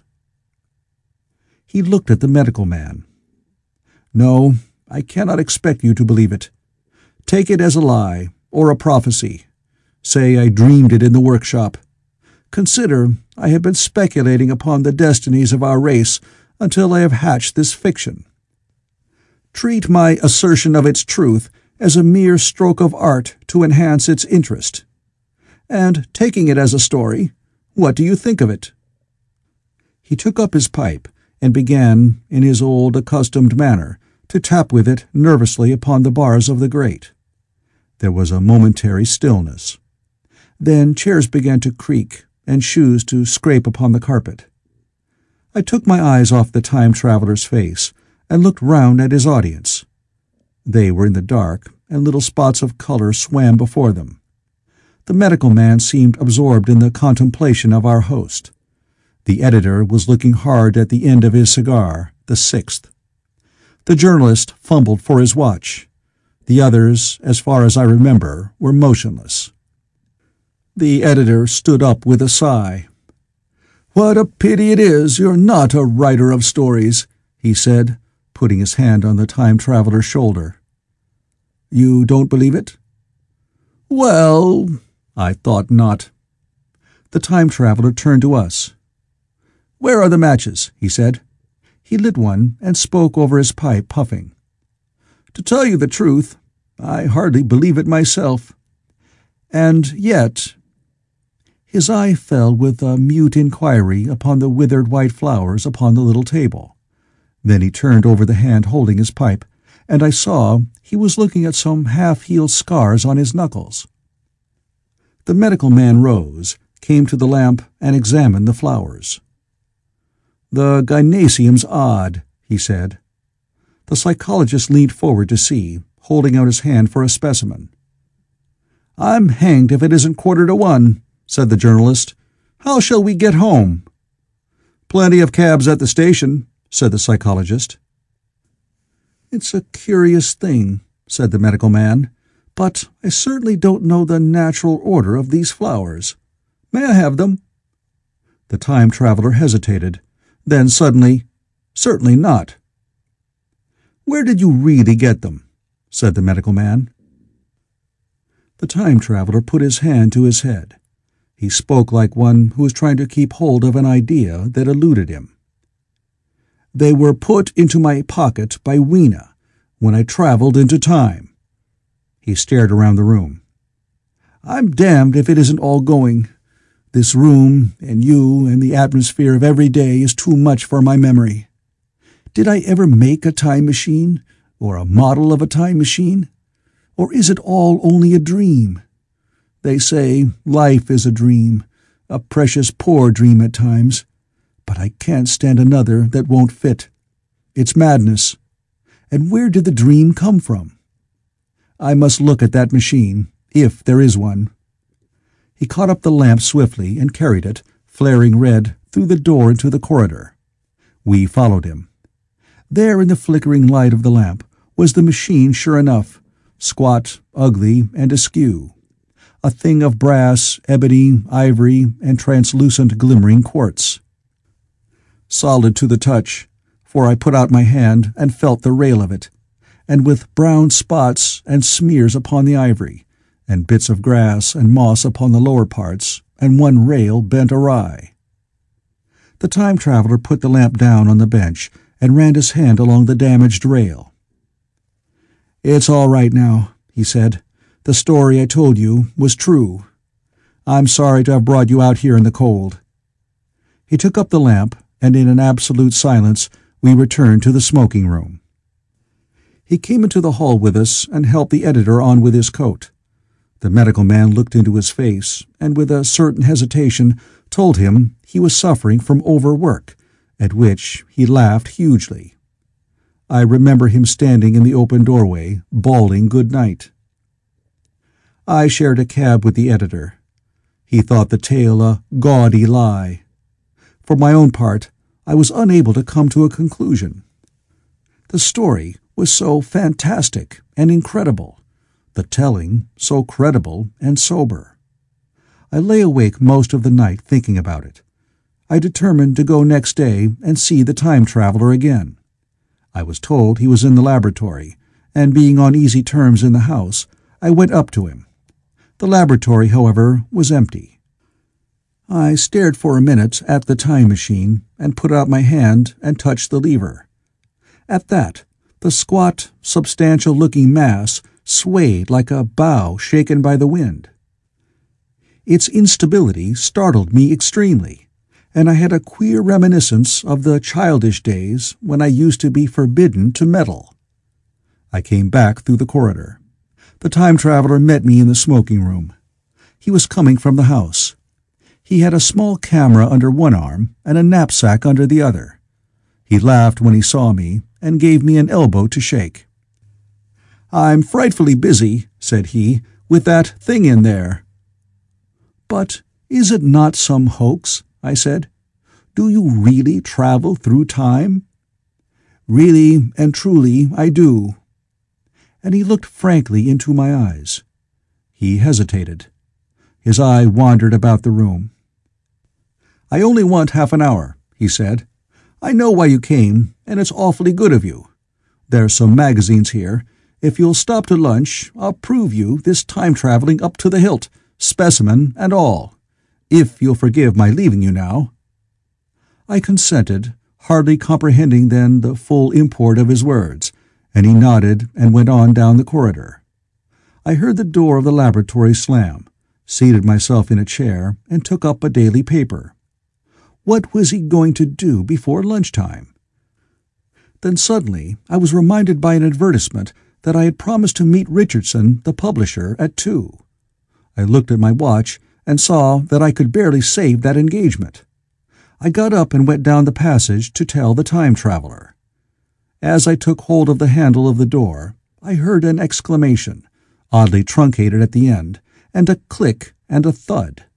A gust of air whirled round me as I opened the door, and from within came the sound of broken glass falling on the floor. The time traveler was not there. I seemed to see a ghostly, indistinct figure sitting in a whirling mass of black and brass for a moment, a figure so transparent that the bench behind with its sheets of drawings was absolutely distinct. But this phantasm vanished as I rubbed my eyes. The time machine had gone.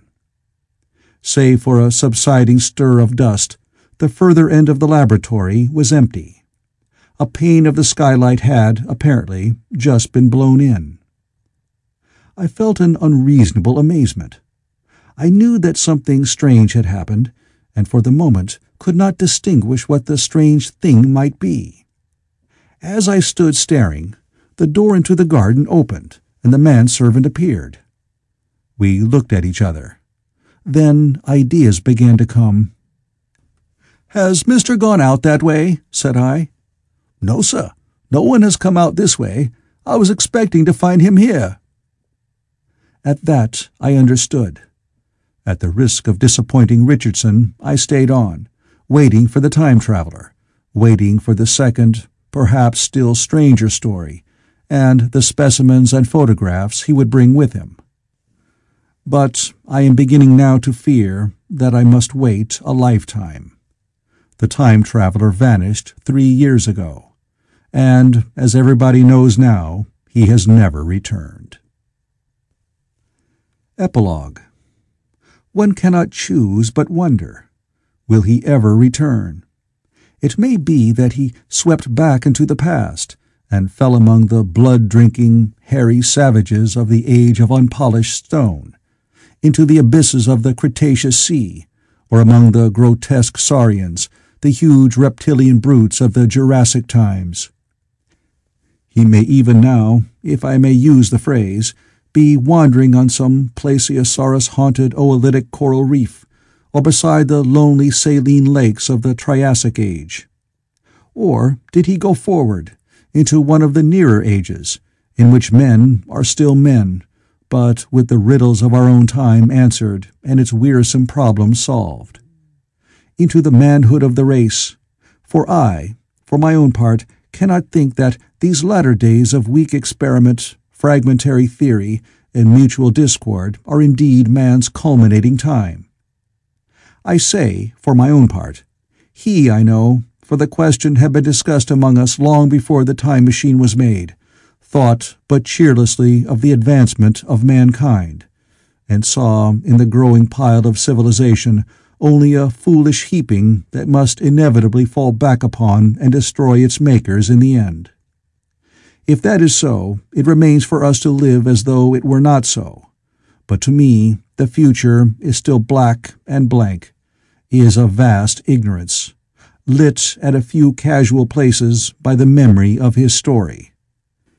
And I have by me, for my comfort, 2 strange white flowers, shriveled now and brown and flat and brittle, to witness that even when mind and strength had gone, gratitude and a mutual tenderness still lived on in the heart of man. The End of the Time Machine by H. G. Wells.